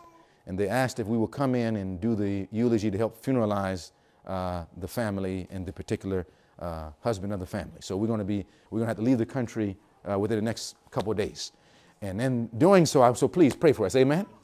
So we normally would pick this up next week, but because we will not be here next week, by God's grace, we're going to still go on, and we're going to be praying and studying. But please, I don't want you to forget where we are, because we've got to get back here, because see, what we're going to find out now is that what is happening in society is directly happening because we don't understand for the reason behind the thinking and of how to fix our hair. Now that sounds something. So that sounds something like, that sounds what? That sounds small, but it's not the hair. It's the way of thinking that controls the hair. Then we're going to find out that that way of thinking will cause us to do other things. And it's going to cause us to make either a right decision or a wrong decision. Either have the seal of God or the mark of the beast. Either become God's friend or become God's enemy. I don't know about you, but whatever is what God wants, I want to be like him. What do you say? Amen. I want to be holy. Question. Do we have a long time? I'm going to close right here. I'm going to get tempted. I don't even want to get tempted. I'm going to put it right here. Listen, brothers and sisters. Right now in the day, the majority of our homes are not following the thinking of heaven. Do you know right now today that most homes, the children control mother and mother controls father? That's the structure of most homes today. All of a sudden, the child wants something in the house, he can't. Sometimes he may not be able to go to father. Father may say no. So you know what he does? The child cries, mother! Cry to mother. Then all of a sudden, mother comes to father. And father said, I said no. And my mother says, oh, husband. And all of a sudden, the mind of father changes. But he's not thinking like a man. You know what he's thinking like? He's thinking like something that is not a man. Now, my brothers and sisters, it may seem cute like that right now. But you know that no home can be happy in that state. The only thing that will produce is a divided home. When the roles of husband and wife are lost, then the order of the home is broken down. And the result is the confusion and destruction of the morality of society that produces homosexuality and lesbianism that we have now today. And we see in our generation, this is the last sign. Mommy, this is the last sign before there's a collapse of a nation. This last state. And my brothers and sisters, that same sign is right here in our church. We should be praying, God, set my house where? So how do we do it? We set it by saying, okay, I'm going to now control my home. I'm going to make my family do whatever I want it to do. Is that? We go back to the Bible. And we say, Lord, teach me to think like you think. And whatever you say on any aspect of life, I want to follow. Whether it's diet or dress, whether it's hair or holiness, to do everything after the will of God. I want to be married to him. What do you say? Let us pray. Heavenly Father, we're so thankful for what our ears have heard, what our eyes have seen. Lord, we were only able to touch the surface of this. We're going to come back and look at it again and look at another layer so that we can understand clearly that the covering that you want to put on us, number one, is a true husband and father in the home. And then Christ inside of us, the church. And then you can save us from this wicked, wayward, confused world. In this time of trouble, you can deliver us if we follow Jesus and his plan. Lord, the world is falling apart. It's leading to a division and a civil war. And partly every revolution was because you will see a dress involved in the revolution. And Lord, it changes the way we think. And the way we think changes the way we live. And so, Father, we need you to revive us. We need you to reform us by again turning our minds to Jesus Christ so that we can learn to think his thoughts after him. And Lord, you want to teach us how to live so that you can marry us so that we can know you as a friend. I paused the prayer and asked this morning, is there anyone here today that says, Lord, I want to follow your rule not only in what is called spiritual things of church, but on every detail of my life, I want to follow the way of holiness. If that's your desire, just raise your hand. Lord, I want to follow the way of holiness. even specifically the details of my everyday life. Heavenly Father, you see the lifted hands, I'm lifting mine. We were studying hair today, and we begin to see that there's a length of hair that you want men to have. There's a length of hair that you want women to have. And Lord, you begin this study. We did not finish it. But Lord, we can already begin to see that it is diametrically different than what the world is offering, what the world is calling for. Help us to be willing to leave the world and to follow Jesus. We thank you, Father. Give us the love that will make us willing to follow wherever you lead. And we thank you. In Jesus' name, amen.